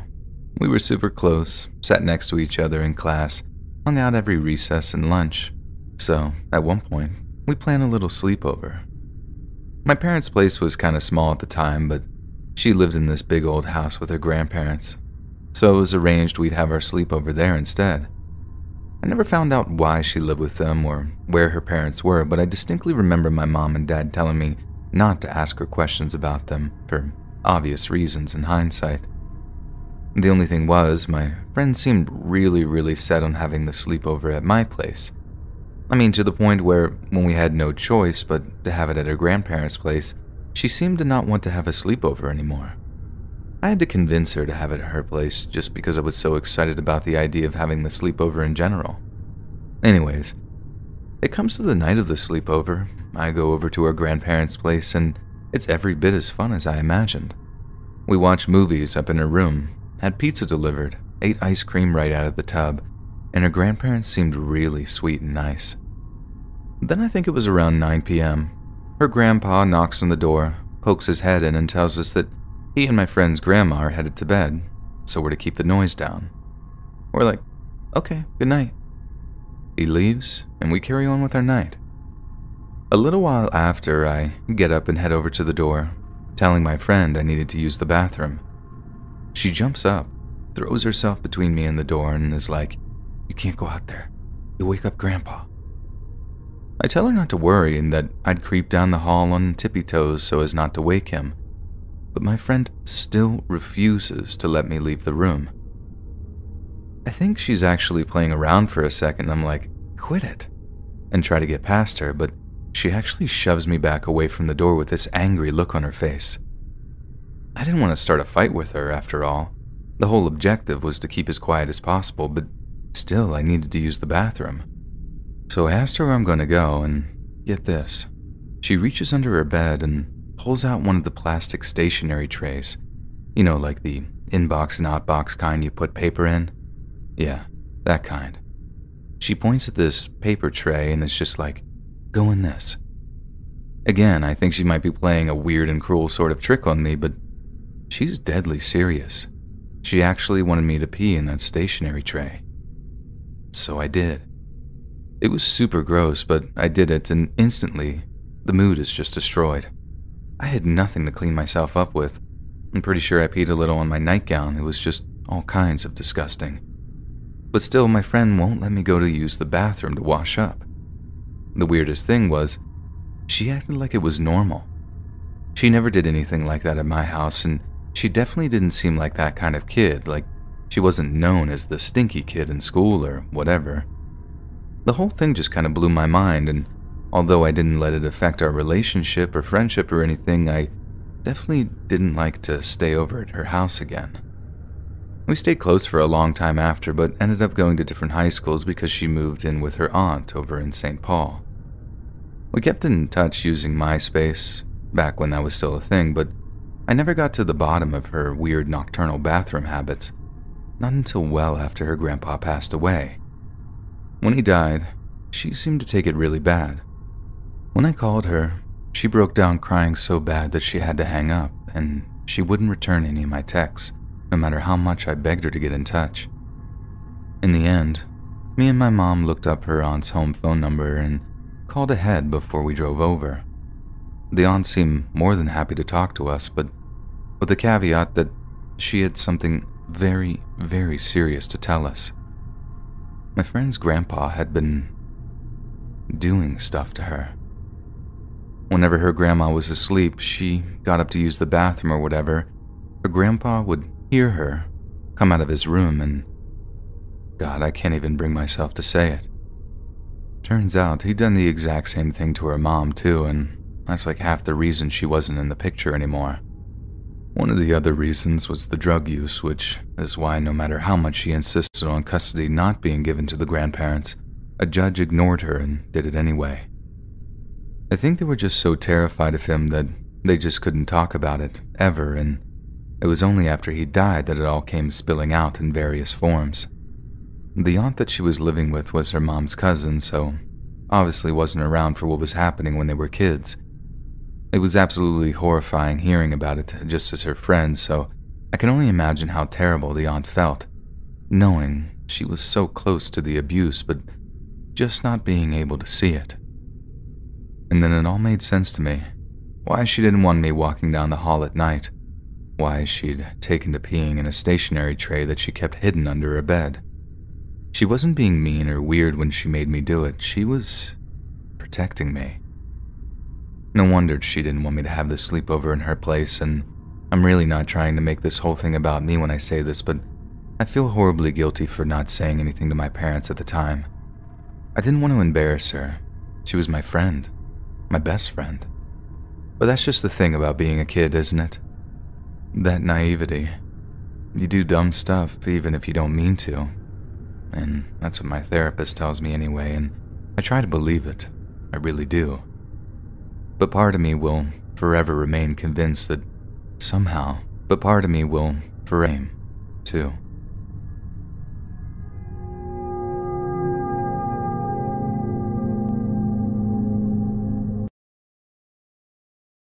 This is the story of my waking nightmare. Until about 2 weeks ago, I was employed as the head mental health counselor at a major university here in the UK. My job mostly consisted of coordinating sessions between counselors and students, although for 2 days a week I'd personally run sessions on a face-to-face basis with some of the more vulnerable students. Even in light of what's happened recently, I find my job extremely rewarding.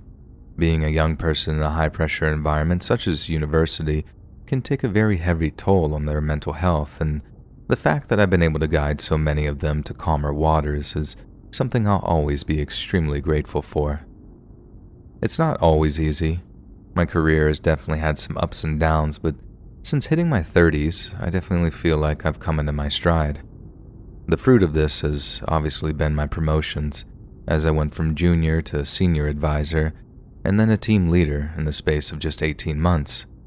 I felt like I was running an effective, caring, and professional operation, but beginning about 3 weeks ago, my entire life came crashing down around me in a truly devastating fashion.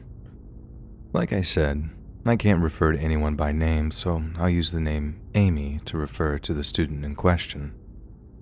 Amy was a first year who'd contacted our team in early February, saying she was having a hard time coping following a breakup back home. I'm sure you can imagine how many of those we get on a yearly basis, and the vast majority are first-year girls like Amy. Generally speaking, a little empathy and gentle advice go a long, long way with young women in such predicaments. And although we try not to lean on the plenty more fish in the sea or no guilt for the guiltless cliches, the counseling of such a problem tends to be relatively simple and concise. I had no idea how difficult and dangerous Amy's counseling would be, but when one of my junior team members approached me with their own predicament, I was only too happy to assist them. It is, after all, in my very job description, that if a junior member of the counseling team is having trouble with a student, I step in to apply my experience and expertise. And when a junior team member was struggling with Amy, I relished the opportunity to build trust, apply leadership, and lessen their workload. But that proved to be one of the biggest mistakes of my life so far. My first session with Amy was fairly productive. We talked about her relationship, what it meant to her, and why it was difficult to move on from. I could understand why my colleague had such a hard time with her, as she was extremely emotional and very highly strung. My initial suspicion was that she was suffering from GAD, a general anxiety disorder. But before recommending any kind of formal psychiatrist appointment, which usually leads to prescription medication, I thought it would be best if we had 1 or 2 more sessions to see if we couldn't resolve things in a healthy, non-prescription manner. Again, this was a huge, huge mistake. By the time the second session was over, I'd identified a few key issues that I believed Amy could work on in her own time. The first was that she seemed to absolve herself of any kind of personal responsibility, be it in her own now defunct relationship or in her home life. In short, every problem in her life was caused by someone else, even if she had to grasp for some abstract reason with which she could lay the blame. The second was that she refused to even entertain the idea that she might be able to identify any kind of solution on her own. In a lot of cases, answers are much more easily obtained within oneself. We generally don't need a library of self-help books or podcasts if we're brutally and sincerely honest with ourselves. This doesn't always mean the person themselves are at fault. For example, it might be that one has a detrimental person in their life who they refuse to leave behind. All you need is the self-awareness to identify that person, habit, or behavior, then the bravery to deal with them. Since Amy seemed incapable of such introspection, I knew it was something that I'd have to bring up with her, and fast if we wanted to make quick progress. So for our third session, which just so happened to fall on the day after Valentine's Day, I put forward a few of my uncomfortable observations. Now, as you can imagine, it's not nearly as simple as just telling the person, you have issues. This might sound obvious, but the idea with counseling is to actually counsel, not pass judgment, give direct treatment suggestions, or tell anyone what to do. The trick is to allow a person to come to a healthy conclusion on their own. This is just as true of counseling as it is of child rearing. A person must learn to be good voluntarily, not under duress.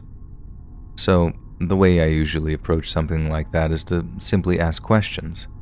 Do you think you could do X, or can you see yourself doing Y?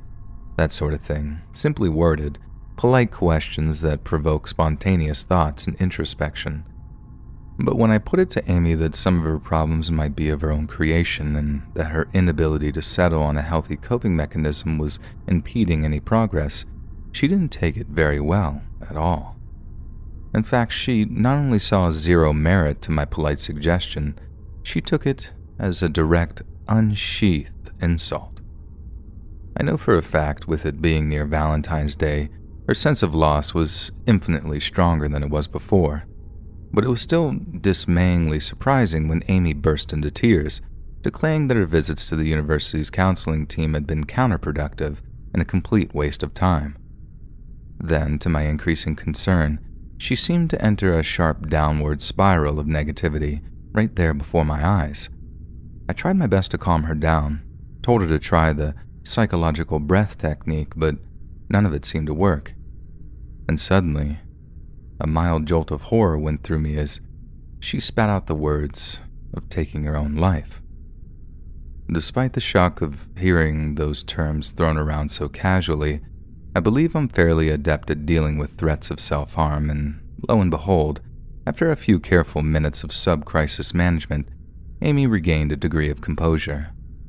Once her breathing was under control, she asked if she could use the office's restroom. Naturally, I showed her into the small restroom out in the common area, then told her she could return to my office whenever she was ready to continue the session. As I'm waiting for her, 5 minutes passes, then 10 minutes passes. Then, at 15, I actually thought she might have just walked out of the counseling office, having abandoned this session entirely. But the moment I walked out, Becky, the counseling office's secretary and also not her real name, shot me this puzzled look.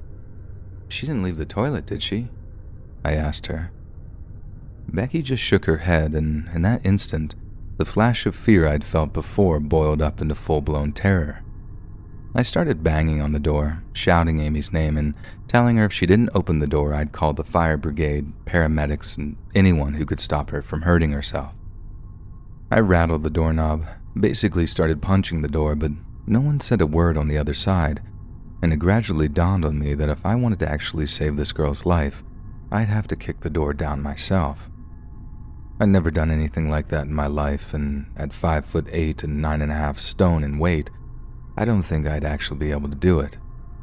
Time and time again, I sent myself crashing into the solid oak, but it didn't so much as budge. At one point, I looked around to see Becky looking absolutely terrified, phone in hand, indicating she was already contacting emergency services. In the end, I didn't need to. The door swung open on its own, and when I saw the state Amy was in on the other side, I was almost propelled backwards in complete and utter astonishment. Amy was covered in blood. There was a large cut on her upper lip, one which had poured blood down her chin, neck, and chest. There was also visible bruising on her wrists and forearms, as well as a trickle of blood edging down from her hairline onto her eyebrows. I'm ashamed to say that the sight came with a sick sense of relief, knowing that she'd just been hurting herself as opposed to actually taking her own life. I knew she was in a volatile state. I knew she was suffering a deep emotional pain, but I never, ever expected to hear the words that came out of her mouth. "Ow! Stop hitting me! Please! I'm sorry! Ouch! Ow!" As she screamed, I watched in absolute horror as Amy grabbed herself by the fleshy part of her forearm and began to squeeze.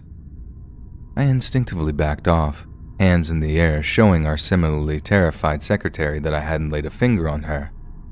We both watched as Amy proceeded to throw herself into the heavy oak door, head first, and the impact was so forceful that Becky actually let out a cry of distress.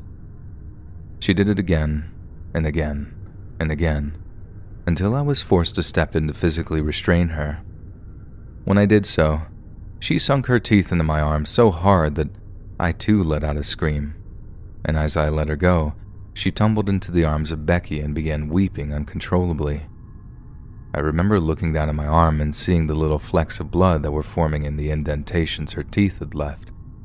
Then, once Becky had assured me that the police were on their way, standing operating procedure in the event of a violent episode of self-harm, I retreated to my office to remove myself from the situation. It was a horrific day for me, without a doubt one of the worst in my practicing career. But again, I had no idea how bad things would really get.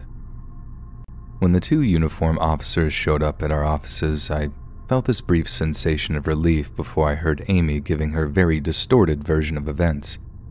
Not only did she claim that I'd attacked her in the office restroom, but she also claimed I'd violated her in the most violent manner possible. I was stunned into silence, and if it wasn't for Becky giving her side of the story, I think I'd have been under arrest right there and then. One of the officers had a very intense look about them as they quizzed me on my bite marks, and like I said, if it hadn't been for Becky clarifying what had happened, I'd have been in a lot of trouble much sooner. As you can probably guess, the office restrooms aren't covered by cameras, and for obvious reasons, the camera in the reception area doesn't face them either. This proved a huge problem later on, but at the time, Becky's account was all I thought necessary. That was Monday, February 15th, the day after Valentine's Day.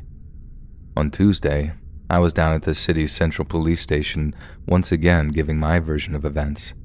The officer I spoke to seemed like he was on my side and that he understood Amy to be a very disturbed young woman, and for a while I think that was actually the case. On the Wednesday, I received a call telling me that there would be no further criminal investigation for the foreseeable future, and that the investigating officers understood what had actually happened. I was also asked if I wanted to press charges against Amy for biting me, and as much as I declined on compassionate grounds, I was told the university was probably going to exclude her for making a false accusation, not to mention damaging university property. That decision was simply out of my hands, and although it's not strictly how I'd have handled it, I appreciated their position.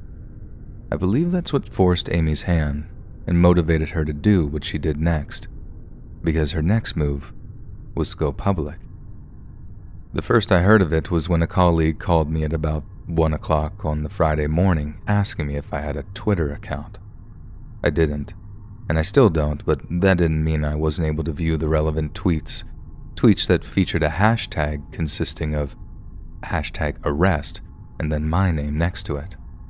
There were literally hundreds of those tweets, maybe even thousands of them, many from students at our university, but also hundreds from people who had just jumped on the vindictive bandwagon. It was definitely disturbing to see, and I'd be lying if I said it didn't affect my sleep that night. But I honestly didn't understand the true implications of such a misinformation campaign until the coming weekend. By that time, there had already been a miniature protest outside of the counseling offices, and with an incredible amount of ire directed at me, I tried and failed to enter. The result was that the university's administration had sent me home early, then called later in the evening promising me paid leave until the turmoil could be smoothed over.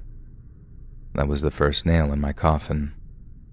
To the people in the know, it was standard procedure, nothing more than a way of protecting a valued member of the faculty. But to the Twitter mob, that was the surest sign of guilt so far. I hadn't been given paid leave to manage my stress. I'd been suspended pending an arrest and an eventual guilty verdict. The tipping point was when Amy directed the mob at our secretary, Becky, whose sole testimony had kept me from being arrested. I kept in touch with her, and although she initially promised to stick by me, I knew they'd gotten to her when she stopped answering my calls and texts. I don't know exactly how they threatened her or if the mob had found something to dangle over her head, but from what I heard, she spontaneously went to the police to change her official statement. After that, the case was reopened, and I was officially arrested for assault, and I honestly can't even bring myself to type it here. It's the part that really turned a horrific false accusation into the stuff of living nightmares. I'm simply incapable of that aspect of the crime, and I can't even get into the headspace of someone that would be psychologically able to do something like that. But one by one, my colleagues, my friends, even members of close family, I felt their opinions of me shift as the accusations began to mount. not just from Amy, but other members of the student body, and even a few local girls who I'd never even been in the same room with. When I cried to contact Becky again, when I tried to beg her to tell the truth about what happened that day, I was told that if I did it again, it would constitute witness intimidation. And that's where I'm up to. It's been almost a whole year and I still don't know whether this is actually going to trial or not. My solicitors think that once the mob's energy is properly died down and Becky is ready to come forward with the truth, then I'll be able to put this horrible chapter of my life behind me. I hope one day the truth of the matter will actually be reestablished, but honestly, I don't know if that day will ever come. There's obviously the complete lack of DNA evidence, and that's putting it as uncrude a way as possible, but I still have my doubts. And the way people have shown a complete lack of regard for evidence and due process has been one of the most terrifying and depressing aspects of my experience so far. I know in my heart of hearts that even if you actually read this mess of a story to your followers, some of them will just decide I'm a liar. They'll decide that Amy's side of the story, as weak and incoherent as it is the actual truth. And that, to me anyway, is far more terrifying than any ghosts, monsters, or magic. I recently watched your Places with Scary Backstories video, and most of it helped keep my mind off this whole torrid affair. But one story brought me right back to reality, the one about the Salem witch trials. Hundreds of years later, and the mob is still hunting witches. They still want to watch them burn, just as the mob wants to watch me burn too.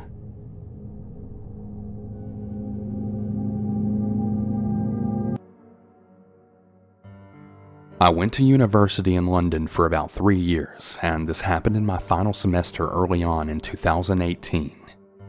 The area that I lived in wasn't that great, to say the least. There were daily issues with catcalling, creepers taking photos of female students on their way to nights out on the weekends, and this wasn't even the first time that I'd been followed. It was just the worst. Often I would tell classmates stories about a creep that I encountered that day, and they'd ask what area I was staying in, and when I told them, they'd go, "Ah, yeah, that's why I don't go there." I should also mention first that I have pretty bad anxiety disorder, and this day I nearly didn't go into university at all because I just had a really bad feeling. But if I listened to every single bad feeling I got, I'd probably never leave the house. So I shrugged it off and decided to make myself go to class anyway. My anxiety is so bad at times that it's hard for me to differentiate between a genuinely bad feeling and my brain going into fight or flight mode, for literally no dang reason. Knowing the issues of the area I lived in, I purposely dressed down as much as possible to minimize attention from creepers because I was in no state to deal with it that day. My typical look ventures into alternative style. Lots of black tattoos and dark makeup.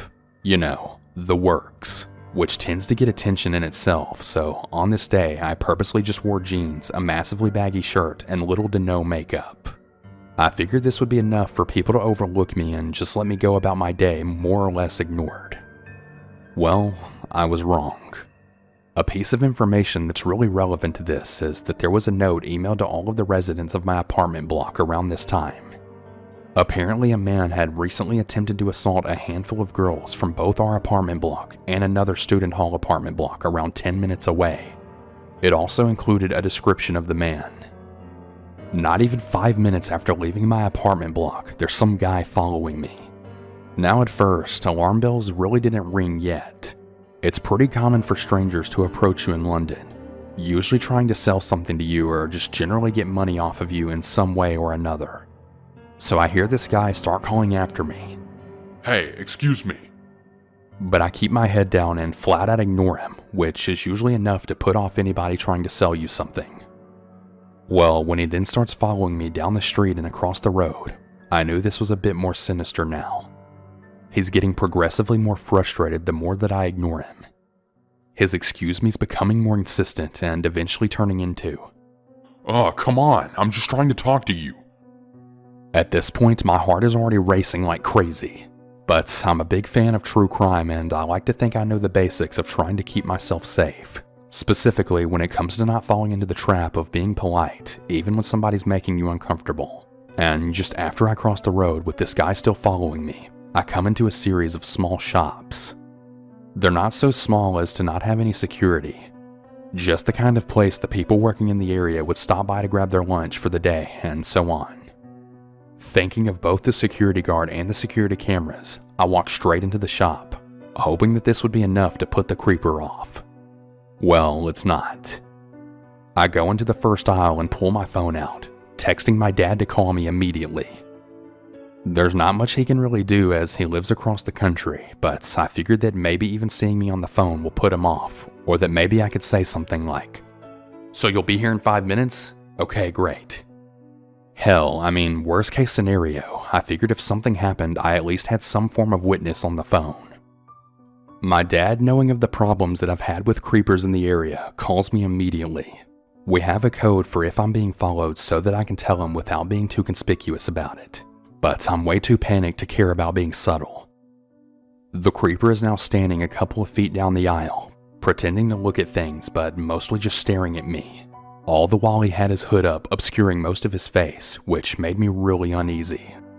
It was as if he was just as aware of the security cameras as I was. He matched parts of the description of the man that we'd been emailed about, but it was really hard to tell with his hood up, and he was also wearing a really thick pair of sunglasses which hadn't been mentioned in the description. As they were the most noticeable thing about him to me, I wasn't really sure if it was the same guy.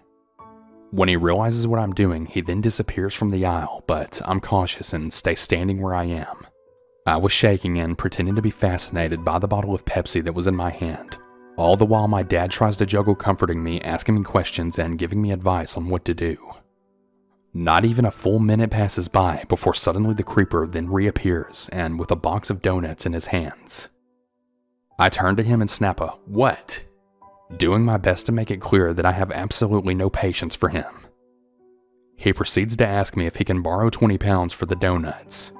I give him an annoyed look and reply with an impatient no, doing really all that I can to try to make my 5'3" self appear at least somewhat intimidating. He does his best to appear hurt and offended, giving a "Oh, sorry I bothered you," before putting down the donuts and then walking away in the general direction of the exit. Again, I'm not convinced. I stand in that aisle for a little while longer, telling my dad what had just happened and then move over into the next one, slowly scouting out the entire shop for any sign of him. I'm standing in the third aisle now when he then reappears yet again, slowly edging his way towards me. There's only one other person in the aisle, a shop employee that was stacking shelves, and I'm mustering up the courage to approach the worker and try to explain my problem when the creeper tries to talk to me yet again. Putting all of my adrenaline to use, I spin to face him and then snap out a "What? What do you want from me?" Keeping in mind all of the anti-creeper advice that I'd seen online about making it obvious that you would not want to be an easy victim in the slightest. And he seemed surprised by this, before mumbling out something along the lines of, "I was just wondering if, But I honestly couldn't make out exactly what he was trying to say over the sound of my damn heartbeat. So I look at him and then say sternly, "Go away, just leave me alone."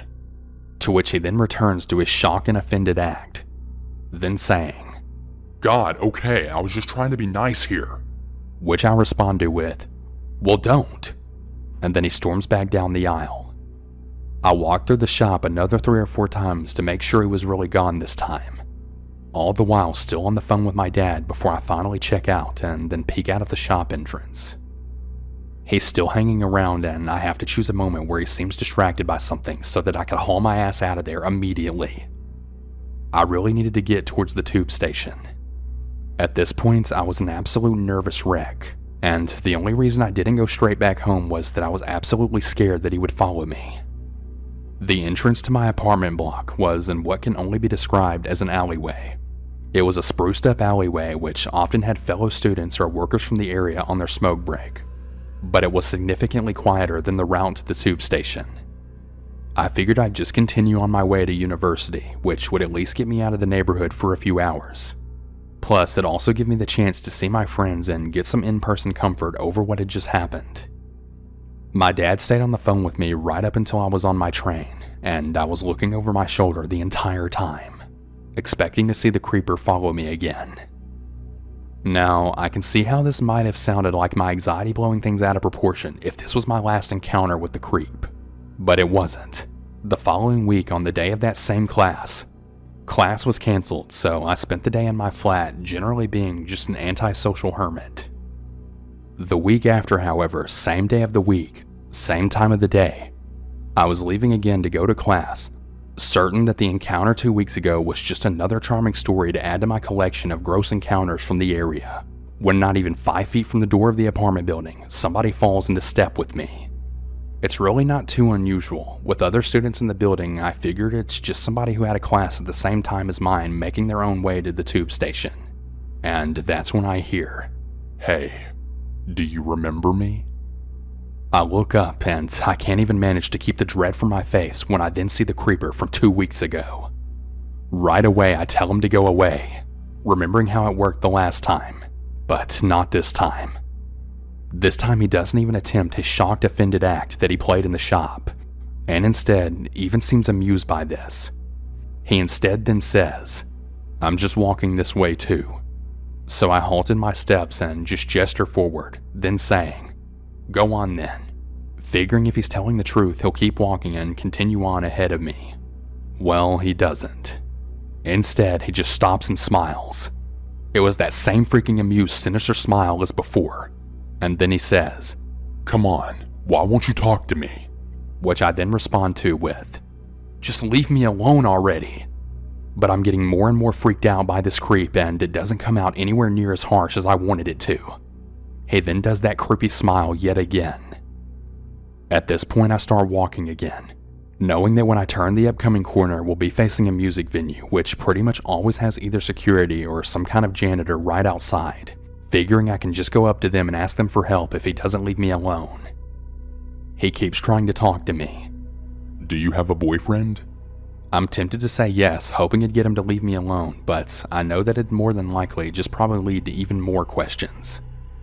How long have you been together? What's his name? And probably just a bunch of other creepy invasive questions from there. This guy doesn't even care if I have a boyfriend or not. He's just trying to draw me into conversation. Every time he tries to swerve a little, so he's now walking parallel to me, just closer. I take a few steps away. I start to get more nervous and respond to that question with, Oh, screw off.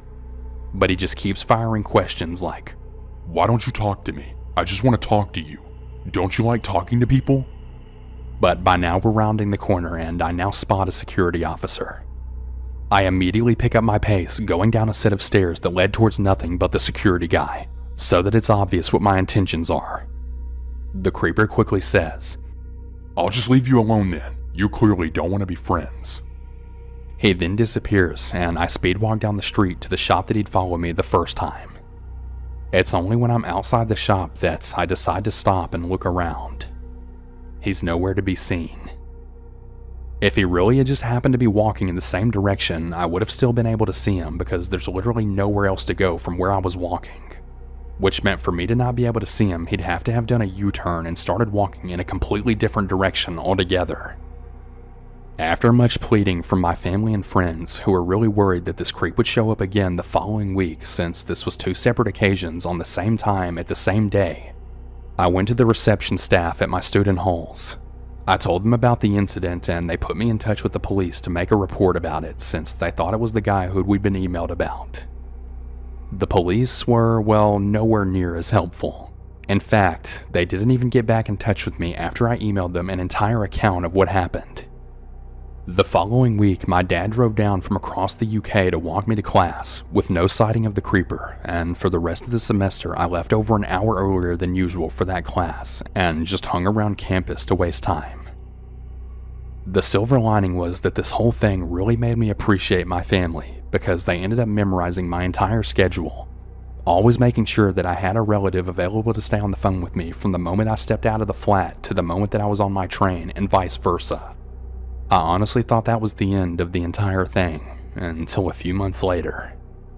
I was now graduated and moved back to my hometown when I then get a text from my best friend. It's a link to a news article about some pervert who had been in court for assaulting students in my area, and with the article she then sent a text that read, "So is this the guy who was following you?" The article had a photo of the man that it was about, and it was indeed the creeper that had been following me that whole time. And it was also the one we'd been warned about via email. He didn't have the glasses on that he'd had when he was following me, which made me think it was some kind of disguise, seeing as he was apparently already banned from being near any student halls at the time that he'd been harassing me. The article explained how the creep had started following other girls from the exact same spot that he started following me, only they did what I didn't. They were polite. Of course, I'm absolutely not blaming them for that. I was just really fortunate to have it drummed into me by a protective dad and an equally overprotective older brother. Screw politeness. It's better to be accidentally rude to somebody with good intentions than to give the benefit of the doubt to an absolute psycho. So when he plied them with question after question and they'd warily answered, he'd always ask them, Where are you going? And whatever they responded with, he'd then tell them, No, you're coming with me. and make a grab for them, assaulting some of them.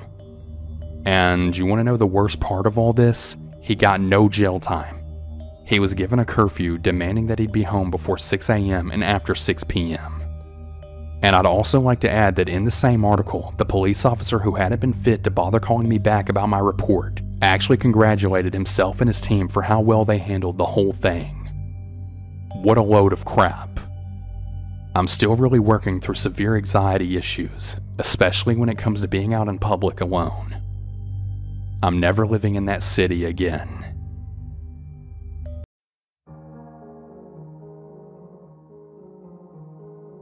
I live in a small studio apartment. I like my place a lot, even though it has some details that always made me really nervous living here. The wall facing the street is basically just a giant window, and I also live on the second floor, so my window is very close to the streets below. The marquee looks very easily climbable and gives direct access to my window. Even though that makes me a little uncomfortable, nothing really ever happened, and it just stopped bothering me a couple of months after I moved in. That is, until last week. Last Monday, I woke up at around 2 a.m. to go get some water to drink. Since the kitchen is right next to the side of my front door, I could hear something coming from the corridor as I filled up a cup. It wasn't coming from another apartment or from the streets. The noise had that very specific reverberation from an empty corridor. I approached the door and could make out that the sound was actually some kind of trap beat playing on repeat. At first, I thought maybe that was just some drunk guy messing around with his phone before getting to his apartment, but after laying in bed again, I could still faintly hear the same beat coming from the corridor. It kept playing and playing until I fell asleep about an hour later. 7 a.m. rolls around and I'm woken up by someone ringing the doorbell. It was a cop. A bunch of them, actually. The landlord and some of my neighbors were also there. Even with the place really crowded, it was really hard to miss the trail of blood that went from the corridor window to the far end of the wall. The cops said that someone was leaving for work early in the morning when they came across the blood smears and then immediately called the police. He questioned me and the neighbors. The place was scrubbed and we went on with our lives, but I couldn't stop thinking about it. Every single day I always come home and walk over where the blood was, and I always wonder what the heck happened in the corridor that night. Now, I was a little bit uncomfortable living here before, but now I'm definitely really spooked out. I wonder if I'll ever figure out what happened.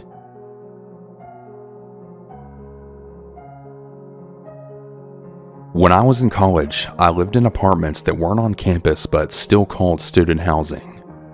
I saw this guy around that I thought was pretty cute. His name was Kiefer. He knocked on my door one day and he said he was the maintenance man and that he needed to change our AC filters. I was making dinner for my roommate at the time and for myself, and he commented that it smelled really good, so I invited him in to stay for dinner.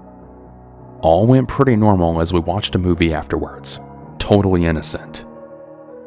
At about midnight or so, I kept telling him that I was really tired, trying to hint for him to leave.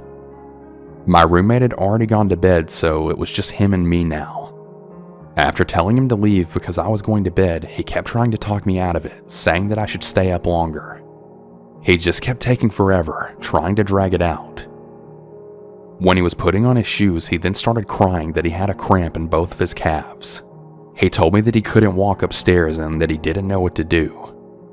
I really wanted to go knock on his door to have his roommate come and get him, but I'm in a wheelchair and I couldn't go upstairs. We had an extra bedroom in our apartment that only had a bed in it and nothing else. He continued asking if he could sleep in the room and I kept telling him no. We argued for like 10 minutes about allowing him to sleep in the extra bedroom. I was so freaking exhausted, I just went ahead and decided to let him. I locked my roommate's door and my door so that he at least couldn't come into our rooms. When I woke up the next morning, luckily he was gone and nothing was stolen. I honestly should have reported it to the apartment complex, but I wasn't really thinking. A couple of days later, I heard someone knock on my bedroom window in the middle of the night, and I totally flipped out about it. It ended up being Kiefer, but obviously I didn't let him in. Then the next night, my roommate and I were in the living room, and then he came and knocked on our door. Ashley, my roommate, answered it, and he asked for me, and she said that I was asleep already. His response? No, I know she's not asleep. I looked inside y'all's window, so I know she's awake. Yeah, Kiefer was definitely a creep.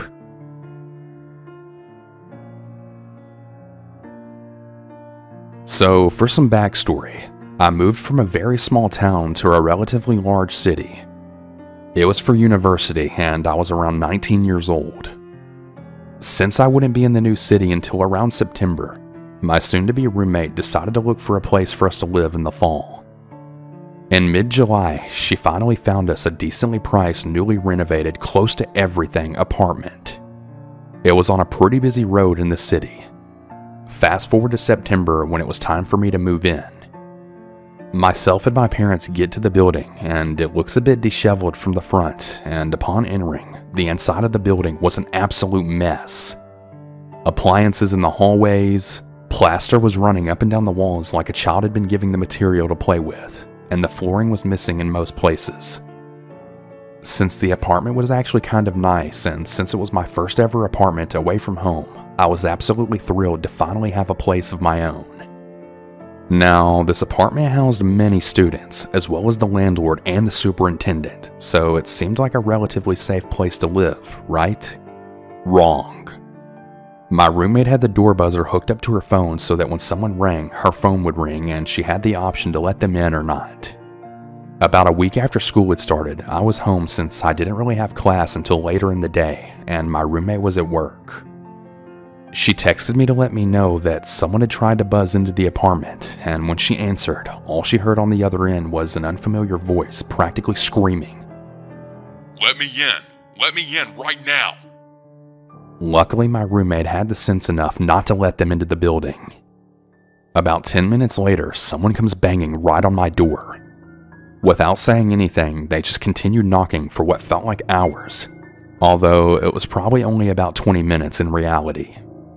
I stayed in my room the entire time with the door closed because I was absolutely so afraid of who might be standing outside my door. Eventually, the knocking stopped, and when I checked the peephole, the person was gone. I felt really relieved that I had avoided what seemed to be some kind of creep looking to get in my apartment for some reason that I really wasn't aware of. Nothing too strange happened again until about 2 weeks later.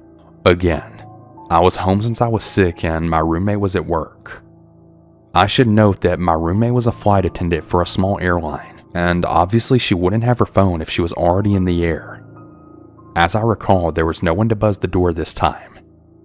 So it's early morning and not too long after my roommate left for work, and someone came banging on my door.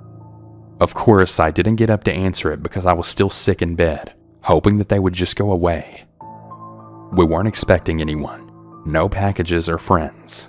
And besides, how would they get into the apartment if my roommate's phone didn't ring for the door buzzer? When I finally think whoever was knocking at the door has left, someone actually unlocks the door to my apartment and walks right in. I was mortified. I always sleep with my room door closed, so there was absolutely no way that they would have known someone was in there except by opening the door. Since my roommate was a flight attendant, I knew it wasn't her because her flight would have been gone by this time, so there was really no way she could even answer her phone since there's no service when they're up in the air. I was frantically texting her to let her know that someone was indeed in our apartment without our permission. Where we live, our landlord must give 24 hours notice before entering the property. As I lay in bed crying and shaking out of pure fear, the person seemed to have just walked around the living room area and then left again. As soon as I heard the front door shut, I ran and locked all of the locks and put across the chain that would keep anyone from getting in, even if they had a key. To this day, neither me or my roommate know if it was the same person or someone who had previously lived in the apartment. We have no idea who it could have been. We left that apartment building only a couple months after that and moved into a more friendly and seemingly safer neighborhood. Whenever I drive past that building now, I always get the creeps. I don't think that I'll ever forget what happened. In Michigan, there's a little place called Traverse City. It's a smallish, very esoteric hippie kind of town. In this town, there's a bona fide abandoned mental institution, complete with an absolutely enormous deserted grounds and dilapidated buildings, an old rusty water tower, and a huge stone basin in the middle of the woods that could hold maybe about 50 people. You know, the works. This actually isn't the creepy part, believe it or not, as nothing scary really happened there. It was actually quite the popular hangout for college kids to get stoned and whatnot. It's more of a small detail on just how strange this town is, and kind of a backstory. You see, when the mental ward shut down, the patients were basically let loose to their own devices, and many of them ended up as one of the many homeless people that just roamed the town, and some of them just ended up in the Whiting. The Whiting was the cheapest apartment in town, basically a month-to-month hotel. It really wasn't a bad place. There was a housekeeper that stopped by once a week to clean the place up. It wasn't falling apart or infested with pests or anything. It was technically a sort of halfway home years and years ago, and it had to be shut down when some man was found dead of heroin overdose on the front steps. It eventually reopened to the public again, and some of the people who lived there previously had nowhere else to go and moved back in. At this point of the story, I was a really broke college kid. I got some really weird vibes from the place, but I was really short on money, and I thought it would be an interesting experience to say the least. Well, I wasn't wrong. First of all, it looked like the architect had actually gleaned inspiration from The Shining. Long, narrow hallways, some straight and some swooping around. Some that started out normal and then got so narrow that you literally had to walk sideways to fit. There was painted over doors and doors that led to nowhere, and tiny doll-sized doors in the hallway that never opened. There were a lot of creepy pictures of crying girls or off-putting abstract paintings decorating the walls. My friend lived in a small room that had a large mysterious X painted over his bed. He also had a painted over locked door to his left. And my other friend who lived on the second story at the end of the building had a window that looked out of a straight up brick wall. Pretty bizarre, right? Well, wait until you meet your neighbors. Schizophrenics and drugged out zombies wandered up and down the halls or peeked out of their doors before slamming it shut.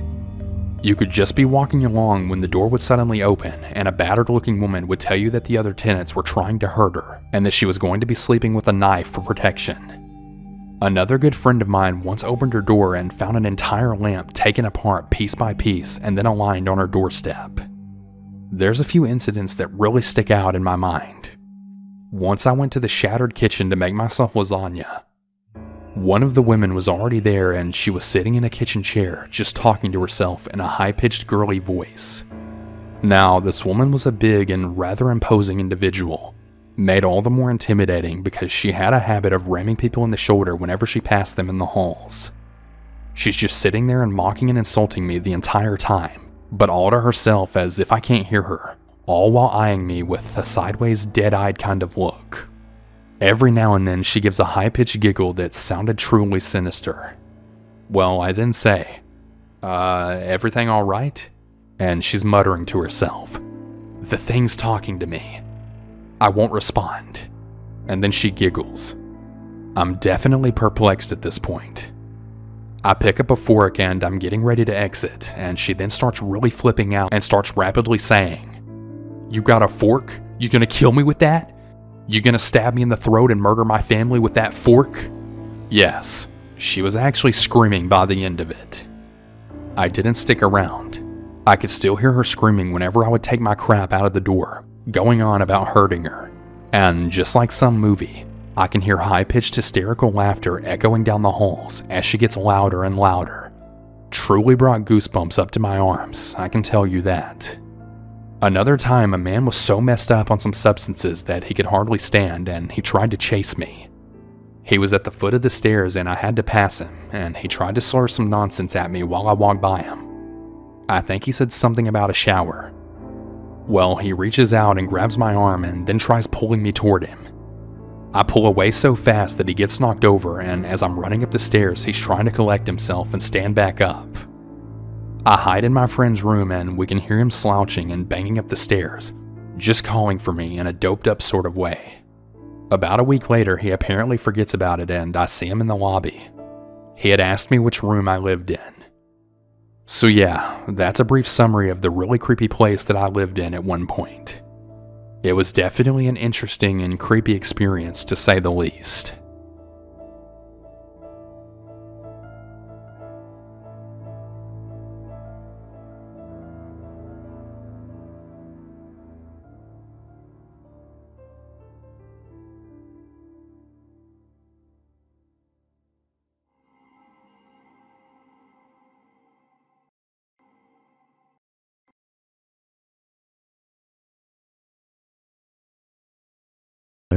Thank you for reading my story.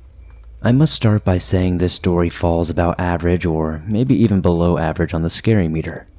But it was such a strange event that I found it discussion worthy. So maybe some of you will rate it high on that strange meter and maybe some of you will just think it's lame.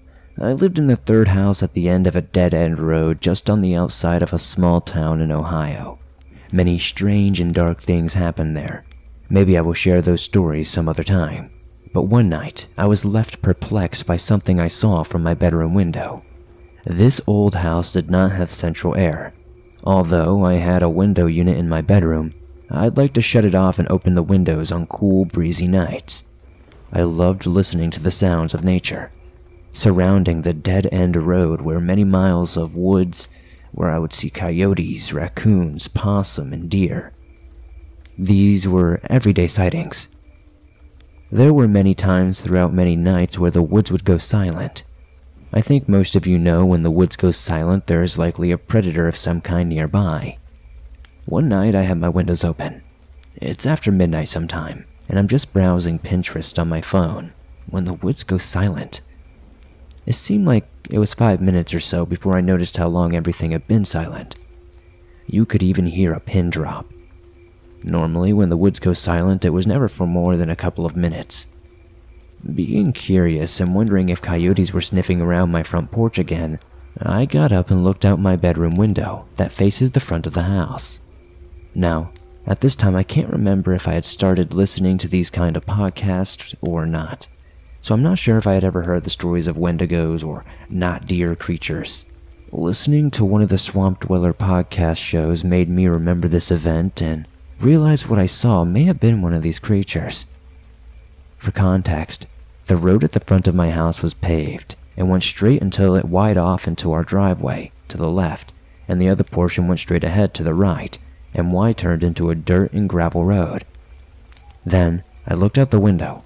Everything was silent, and I was surprised to see what appeared to be a very large and lonely buck walking down the middle of the road towards the dirt road and straight ahead.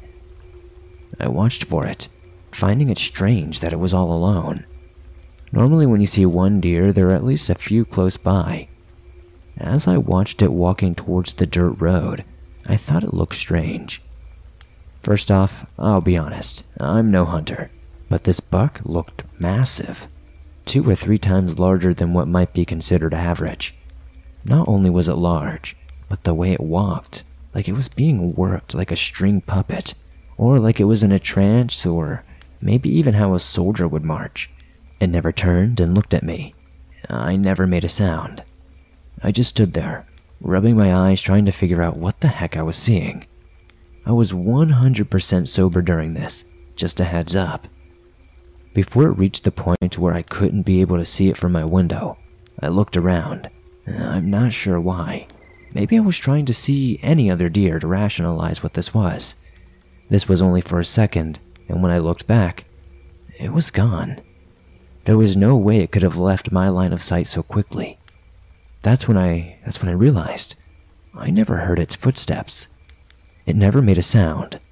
Just the woods came back to life right then and there, and I almost jumped out of my skin from being so spooked. I just stood at my window, feeling bewildered. What the hell did I just see? Whatever it was definitely not a deer. This thing made the forest, which was usually very loud at night, go dead quiet. The way it walked, its size, how it just disappeared. The whole situation was just so bizarre. I thought about telling my roommate what I saw, but he was not a sensitive person and not a big believer in the unknown or the paranormal. Although a year or two later, when the house was being renovated, he started to believe. But hey, that's another story entirely. So there it is, my potential not deer sighting. Like I said, it's not the scariest story, but it's a head-scratcher. Do any of you have a similar story? Can anyone tell me what they think I saw, or what they think the not deer was doing marching down the road just to disappear? I feel like if I had made a sound or engaged with it, the situation may have escalated. I was always under the impression that there might be a portal on the property for spirits or unknown things to come and go through. Is that what the not deer was doing? Just taking the portal back to hell for a dinner engagement with Satan?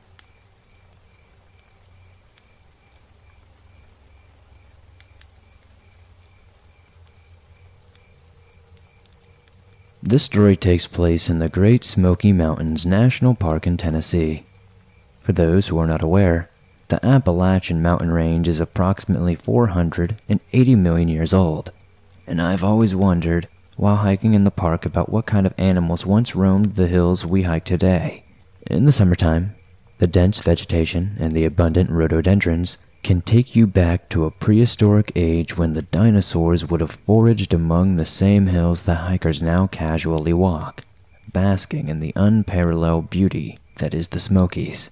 This event happened in late December, when the leaves fall off the deciduous trees, opening the hills to your eyes, allowing you to see the contours of the land as you hike.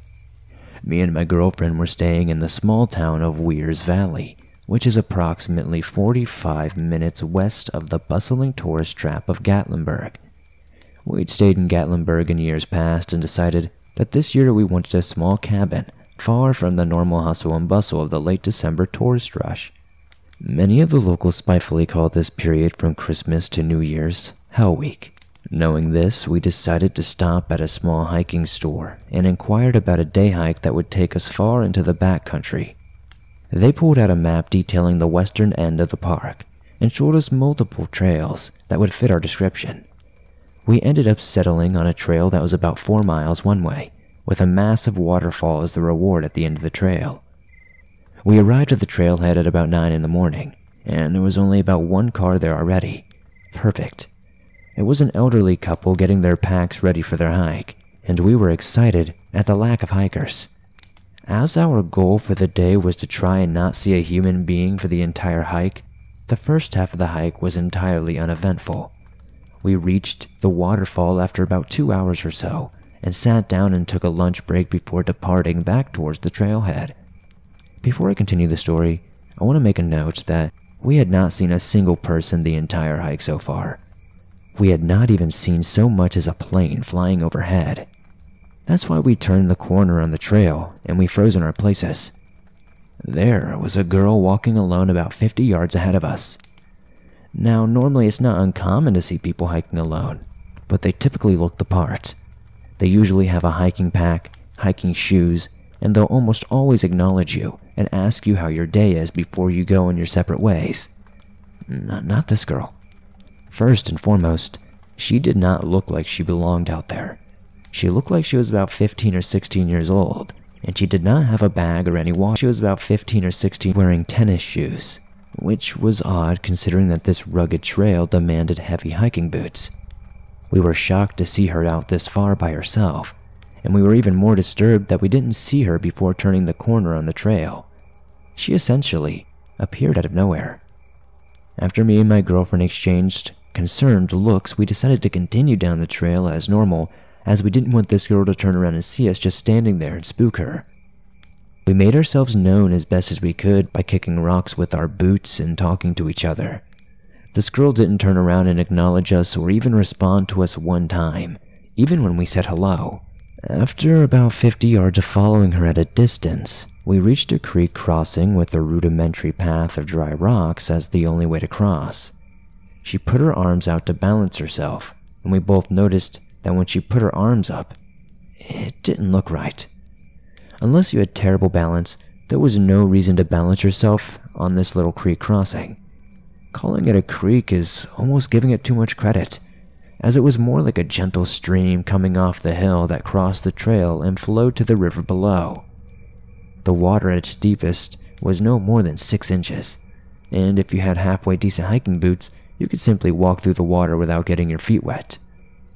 Wanting to be considerate of our fellow hiker, we decided to wait behind her as she arduously crossed the creek. She took way more time than she needed to cross, and it felt like she was deliberately walking slow to creep us out.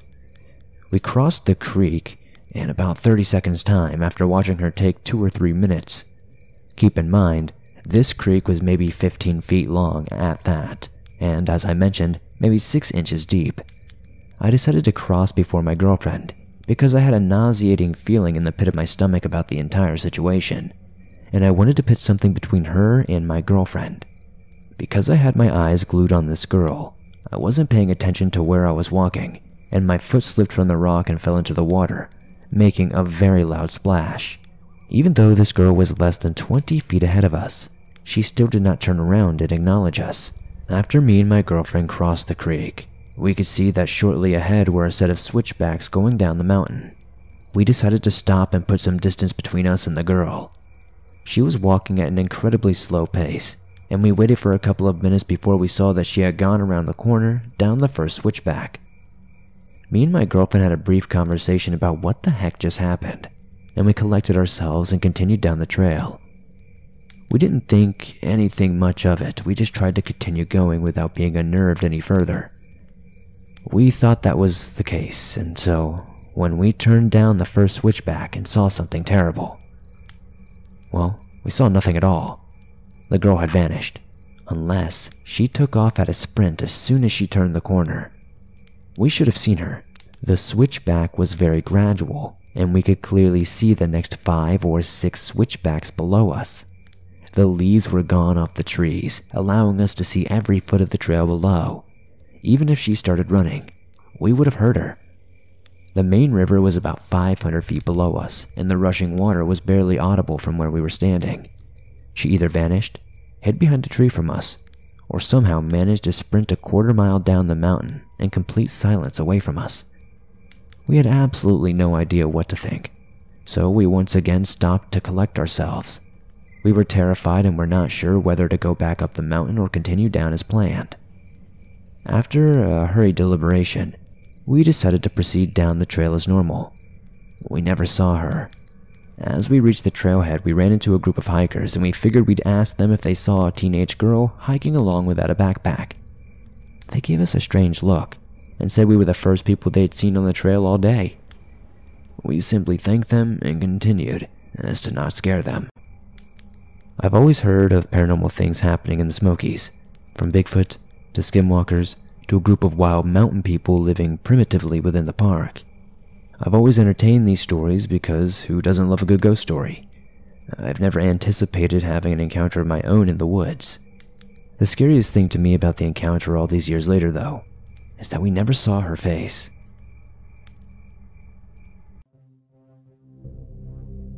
I love to adventure. I've been to almost all 50 states. I've seen my fair share of diversity within nature and people. My main reason for travel is to explore the wilderness. Sometimes I will backpack in the Rocky Mountains, drive through national parks, and then drive through the desert. Growing up on the East Coast, I didn't get to experience the desert much, so I tend to favor the desert drive over the mountainous drive. I've been doing this for a couple of years now, and I haven't experienced anything too odd in the desert other than the sheer feeling of loneliness. My favorite time to drive through the desert is at night, because the stars majestically illuminate the terrain. About a month ago, however, I saw more than just sand and stars on this particular drive. I was driving through the desert in Arizona. Nightfall was closing in on me, which was one of the best times. The sunset across the desert brought me to a whole new place. Sometimes I would even camp out in my car, because in a sense, I loved how alone I was out there. Normally I would bring my dog with me, but my parents were in town, so I was all alone this time. Again, with nightfall approaching, I didn't know whether I should camp out or keep driving home. I figured my parents would want to see me, and I was only about an hour from the house, so I continued through the quickly darkening desert. If any of you have ever been through the desert in Arizona, you would know that you occasionally see horses and other animals along the side of the road. So seeing figures on the side of the road in the middle of nowhere isn't anything out of the ordinary. About 45 minutes from my house, my high beams pick up on a different figure. It looked like a person. Being the generous person that I am, I pulled over to see if anything was wrong. As I approached, I noticed the person wasn't moving at all. They were just sitting upright. They didn't seem to notice that I was even there. His head never turned. "Are you okay?" There was no answer. No acknowledgement that I had said anything. The man was poorly dressed, rather pale, but surprisingly clean-shaven. He was oddly skinny though, and the more I focused on him, the more I realized how abnormally skinny he was. "I, was driving by and noticed you. I wanted to make sure that you were okay." Still nothing. He was staring straight at the ground. I sat there awkwardly for a couple of seconds, until I finally saw his jaw move. "I need some water." His voice was deep. It didn't sound like a person. I can't quite explain it, but his voice just sounded off. "Okay, man, let me grab you some out of my car." I walked to the passenger door and reached for my bottle of water. Before I could even reach it though, I just sensed that something was off. I jolted my head where the man was sitting. He was gone. I was now panicking. I didn't know where he went to. I closed the passenger door and took a quick look around. I heard movement from behind a rock about 10 to 20 feet off the road. A man came out from behind the rock, but it was not the same man. This guy looked absolutely nuts, and he was holding something in his hand. He started running towards me. I then jumped into my car and took off down the road. As I looked into my rearview mirror, I realized that there was more of them, maybe 5 or 6, all emerging from behind the rocks right off the road. They were all staring at me as I sped off. I had no intention of slowing down. In fact, I would have been happy if I got pulled over by a cop. Within 3 to 4 minutes of that happening, I felt relaxed enough to play some music. I took one last glance into my rearview mirror. My blood then turned to ice. I was in complete shock when I saw the man who I had offered the water to sitting in my back seat, just staring at me. His eyes. They weren't looking at me. They were looking into me. I of course then slammed on my brakes, still in too much shock to make any noise. I couldn't take my eyes off of him. He then started to smile. The look of death was on his face. "Soon, you will be one of us," he stated as he lifted up his knife. I jolted out of my car, and as soon as I did, I could hear my back door opening up. This man was very fast, inhumanly fast, and I knew that I wouldn't be able to outrun him for long. "Are you ready?" the deep voice said as he quickly approached me. It was now completely dark out. I had no clue where to go. It was over, or so I thought. There were headlights approaching us. At this point, I was a couple hundred feet from my car. I didn't hear the man behind me anymore. I waved down the car that was approaching me. Thank God the driver saw me and stopped.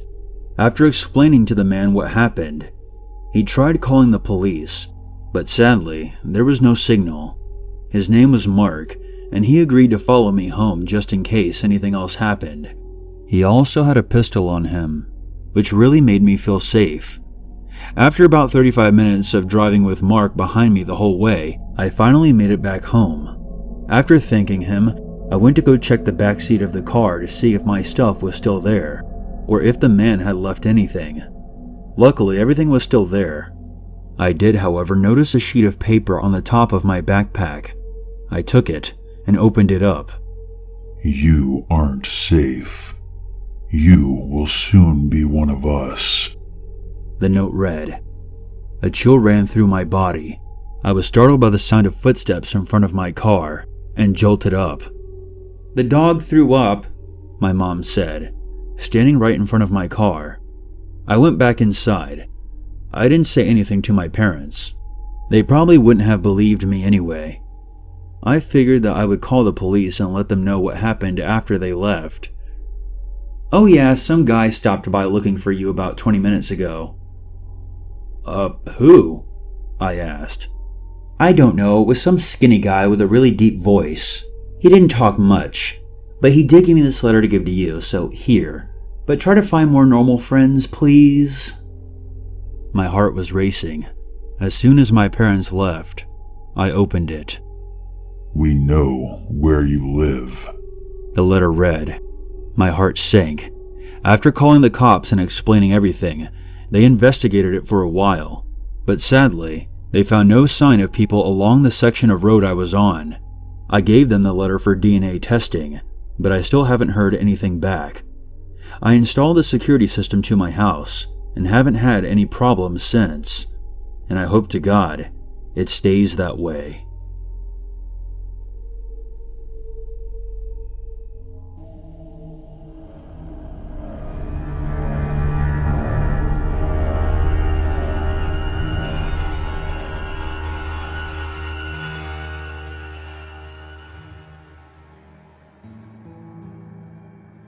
There is a single stretch of I-70 in Utah between Salina and Green River.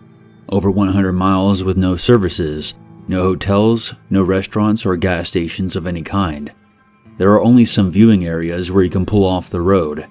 It's a hell of a drive, and don't get me wrong, those Utah mountains are stunning in the daytime, and at night you have one of the clearest views of the stars you can find. But 100 miles is a long way to go, especially at night. Anyone who has driven that stretch of interstate can tell you, it's not very busy, even during the day. Approaching dusk, traffic becomes even more scarce. And by the time the middle of the night rolls around, you can drive for miles and miles and not see headlights from another car. And don't even get me started on cell service out there. Definitely not a place you want to be stuck in, especially at night. The thought of breaking down out there on a dark night with no one around for miles is enough to give anyone second thoughts about attempting the drive.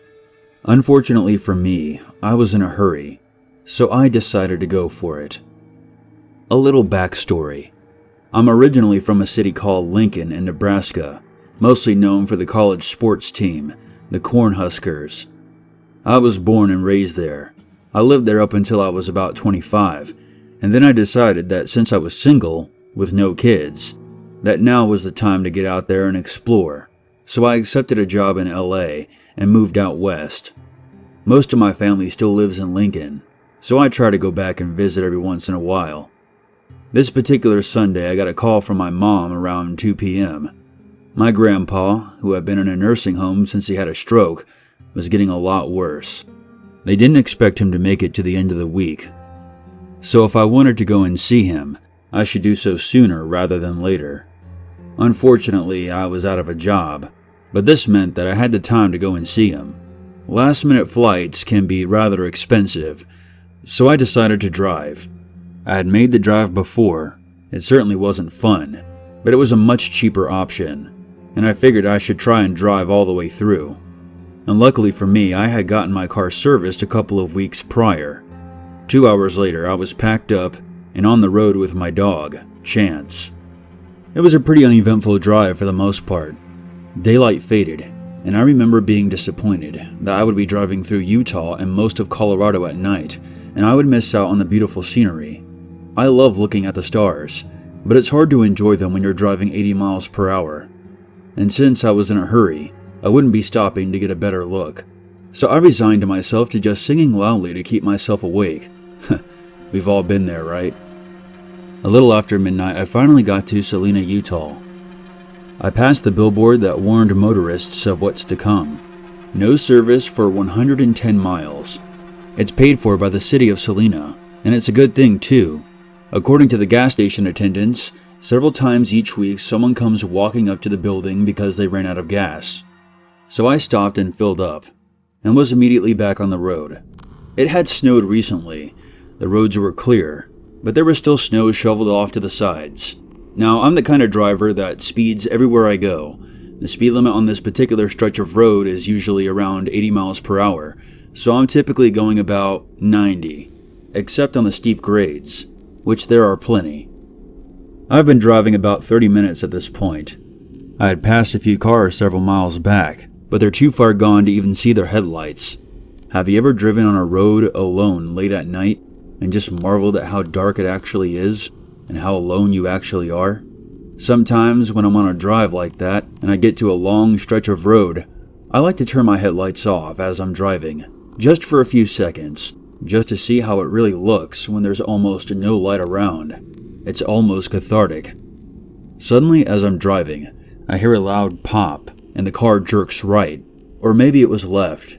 I can't remember. My low tire pressure indicator is flashing, and I slam on the brakes after I straighten out the car. I pull over to the side of the road and put on my emergency lights. Chance is going nuts. I've blown out a tire before, so I already know what to expect as I step out of the car. My right front tire is completely flat, and I tried to examine the tire more closely to see what actually happened, but even with the flashlight on my iPhone, it's still too dark to see. I check my phone, and of course, there's no cell service. I roll down the rear passenger window so Chance can stick his head out and get some fresh air, while I replace the tire. I get to work, grumbling under my breath that of course, I'm just about halfway to Green River, and I'll have to go the rest of the way on my spare tire, which would significantly slow me down. I removed the spare tire and the jack from the trunk, and went to go get started. As I made my way back up to the front of my car, I froze. Someone was walking towards me, their silhouette barely visible at the very edge of my headlights. Chance didn't make a sound. They continued walking until they were about 30 feet away from my car. I couldn't make out any distinct features. They were just tall, 6'5", maybe 6'6". At this point, no cars had passed me going east since I had pulled over. So after the initial shock of seeing another person, my first thought was, where did this person come from? They just stood there, unmoving, staring at us. Chance still didn't make a sound, but he was now staring at the figure ahead like I was. I won't lie, I was scared shitless.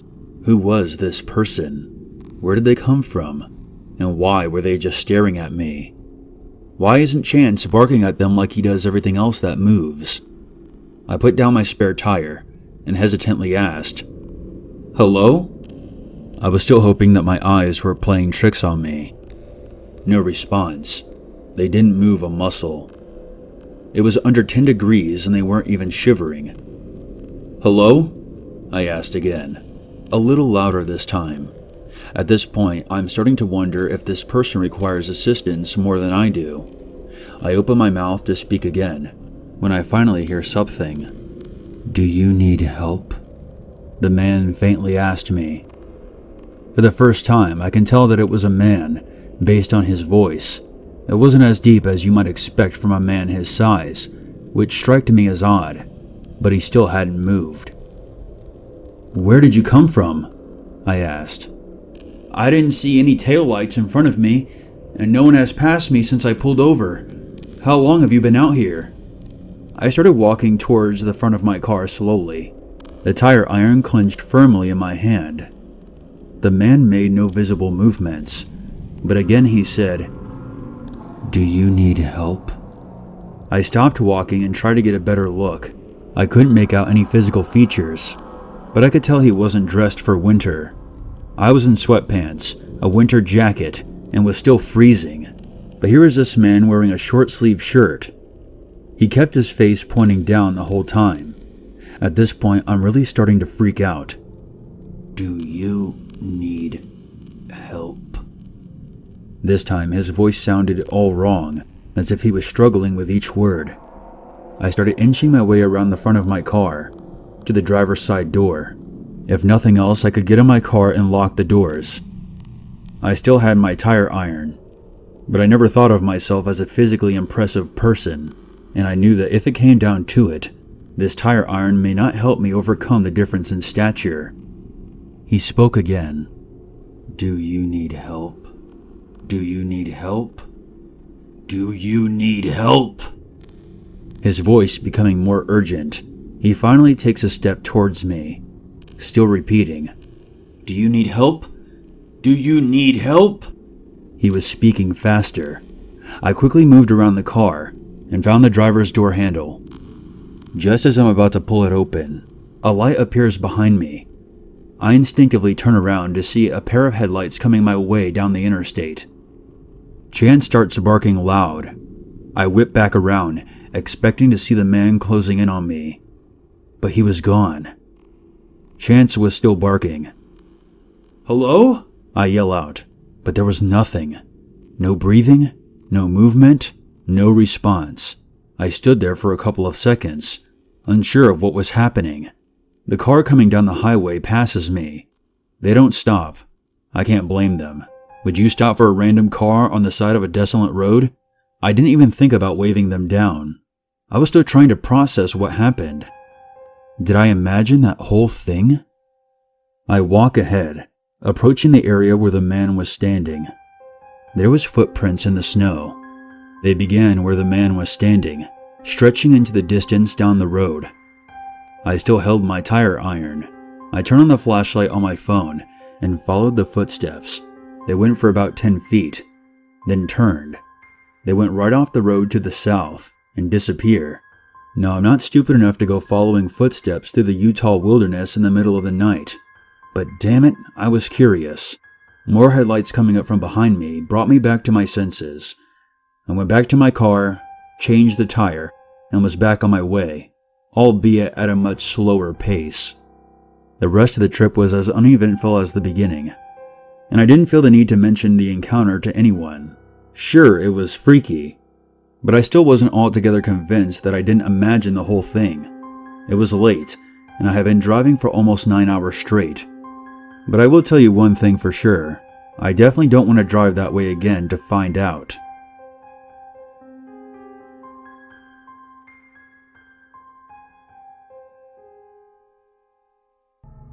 So my trucking route is from here in Connecticut all the way down to Kentucky and Tennessee.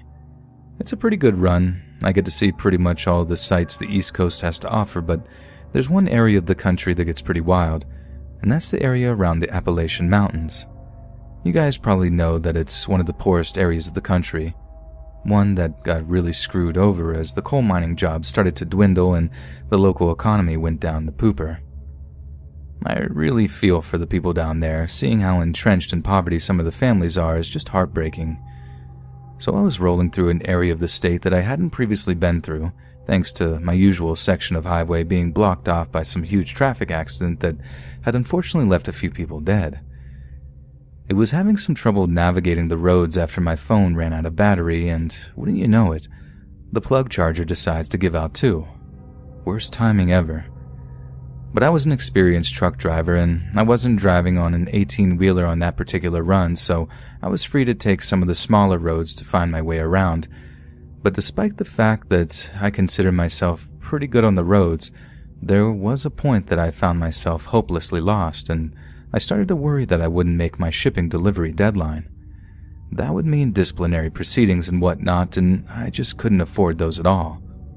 Anyway, I happened to see this one guy wandering down the side of the road, so I slow my truck, wind down the window, and ask him for directions. The guy seems friendly enough and is more than willing to take a few minutes to give me all the information I need on how to make it back onto the main highways that headed south. But then I start asking him if there's anywhere nearby that I'd be able to get some lunch, as it was getting towards 1 in the afternoon and I'd only managed to get myself a pretty meager breakfast. The guy seems to think for a minute, scratching his head, taking an unusually long time to think of an answer to a question that usually takes like seconds to answer. It's rare to be anywhere in West Virginia where there isn't a Cracker Barrel within a few miles, so why he didn't just point me in the direction of one of those was beyond me. When I pressed him, he told me he knew of an old family-run place that did the best chicken fried steak in the entire county, maybe even the state. Suddenly, all was forgiven. I might be a northerner, but I'll be darned if I turned down a good chicken fried steak. All that was taking so long was for him to try and remember the best way there that wouldn't take me down some run-down old dirt road, one which might get my truck stuck on it, which really would have left me screwed. So after a minute, he gives me some pretty detailed directions towards an old strip mall. He told me it was mostly abandoned, but that restaurant was still there, along with a few other small businesses, and not to pay any mind if the place seemed quiet during lunch, as it did the majority of its business in the early to late evening. I was happy enough, thanked the guy, then set off following the directions he'd given me. It took me a little while to find the old strip mall the guy was talking about. It was honestly a little frustrating to drive past a couple of chain restaurants and whatnot, given that I was so hungry. But man, if I wasn't craving some of that country-style chicken fried steak, and if it was a family-run place, then all the better. That chain restaurant stuff just doesn't cut it compared to a real home-style cooking. But eventually I actually find this run-down old strip mall the guy seemed to be talking about, and it was little wonder the place was in such a state of disrepair. It was way off any highway. There was absolutely no signage for it, literally nothing to let anyone know it was there. But even worse, I saw zero indication that there was any kind of restaurant open in any of the units. I wasn't about to give up so easily, though, as I did see one place that had a big old sign over it saying something like Mama J's Country Kitchen, or some variation on that, so my hopes were restored. That's when I see a guy open up the door of the place, stepping out into the afternoon heat and staring over at my truck. I gave him away from the driver's side, overjoyed that I was finally about to get some decent food on what had been a long, lonely drive from Connecticut. I figured he hadn't seen me do it, that the sun was obscuring his vision or something, just because he continued to stare back at me. Anyway, I get out of my truck, lock the doors, and start walking over to the restaurant. I call out to the guy like halfway across the parking lot, asking if they were indeed open for business. Again, the guy doesn't react. He just keeps staring at me in a way that I now notice is distinctly unwelcoming. Something in my gut just told me to stop walking. I had this creeping feeling all over my body, like something was telling me that something was horribly wrong with this whole setup. And no sooner had I started feeling distinctly vulnerable than the guy reached behind his back, pulls something out of his back pocket, and puts it on his head. I thought it was like a woolly hat at first, but then he pulls it down. It's like a balaclava. And then I notice something else in his hand, a small revolver. I turn and start running back towards the truck, and as I do, I see a few other guys emerging from the derelict units, each running towards my truck to try and cut me off. Each had some kind of weapon in their hand, be it a knife or an iron bar, and seeing those just made me run even faster. Thank God I'd gotten that gut feeling when I did, otherwise they'd have definitely made it to my truck before I did. I threw the door open, jumped inside, and locked the cab behind me, trembling as I rummaged in my pocket for the keys.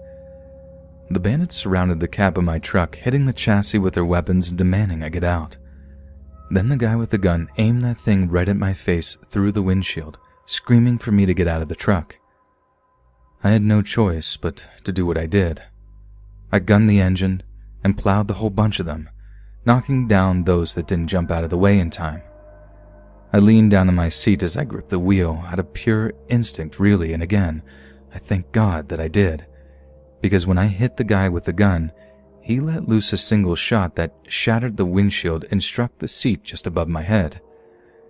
I circled around the parking lot expecting the next shot to come at any moment, but only the bandits that had gotten out of the way of my initial truck charge were chasing me. 2 or 3 were just lying on the concrete, rolling around in pain whilst holding onto their limbs. I think that's about the only thing that saved me, having the presence of mind to just ram them instead of trying to reverse out of there. If that had been my choice, I might not be around to tell you all this. I got out of that parking lot, speeding off blindly in the first direction I could, until I found somewhere to safely park up and call the cops.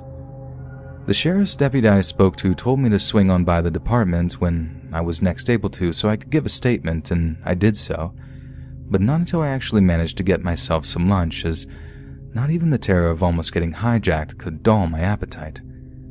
I guess that makes me sound pretty fat or whatever, but you guys need to appreciate just how hungry I was. Down at the department, however, I learned that I was not the first truck driver to have run into these bandits, how I'd been just unlucky enough to ask directions from one of their kinfolk who had directed me to the rundown strip mall just before calling his buddies to let them know I'd be there. At least, that's the only conclusion we came to once I described the guy I'd asked directions from. The deputy just seemed to nod knowingly when I related this guy's physical description. I guess I'm just warning you guys to be very, very careful when you're out on the roads. And although it seems like some tired old cautionary tale from your Facebook posting aunt, be careful when you're talking to strangers. There's no way of knowing just who they really are.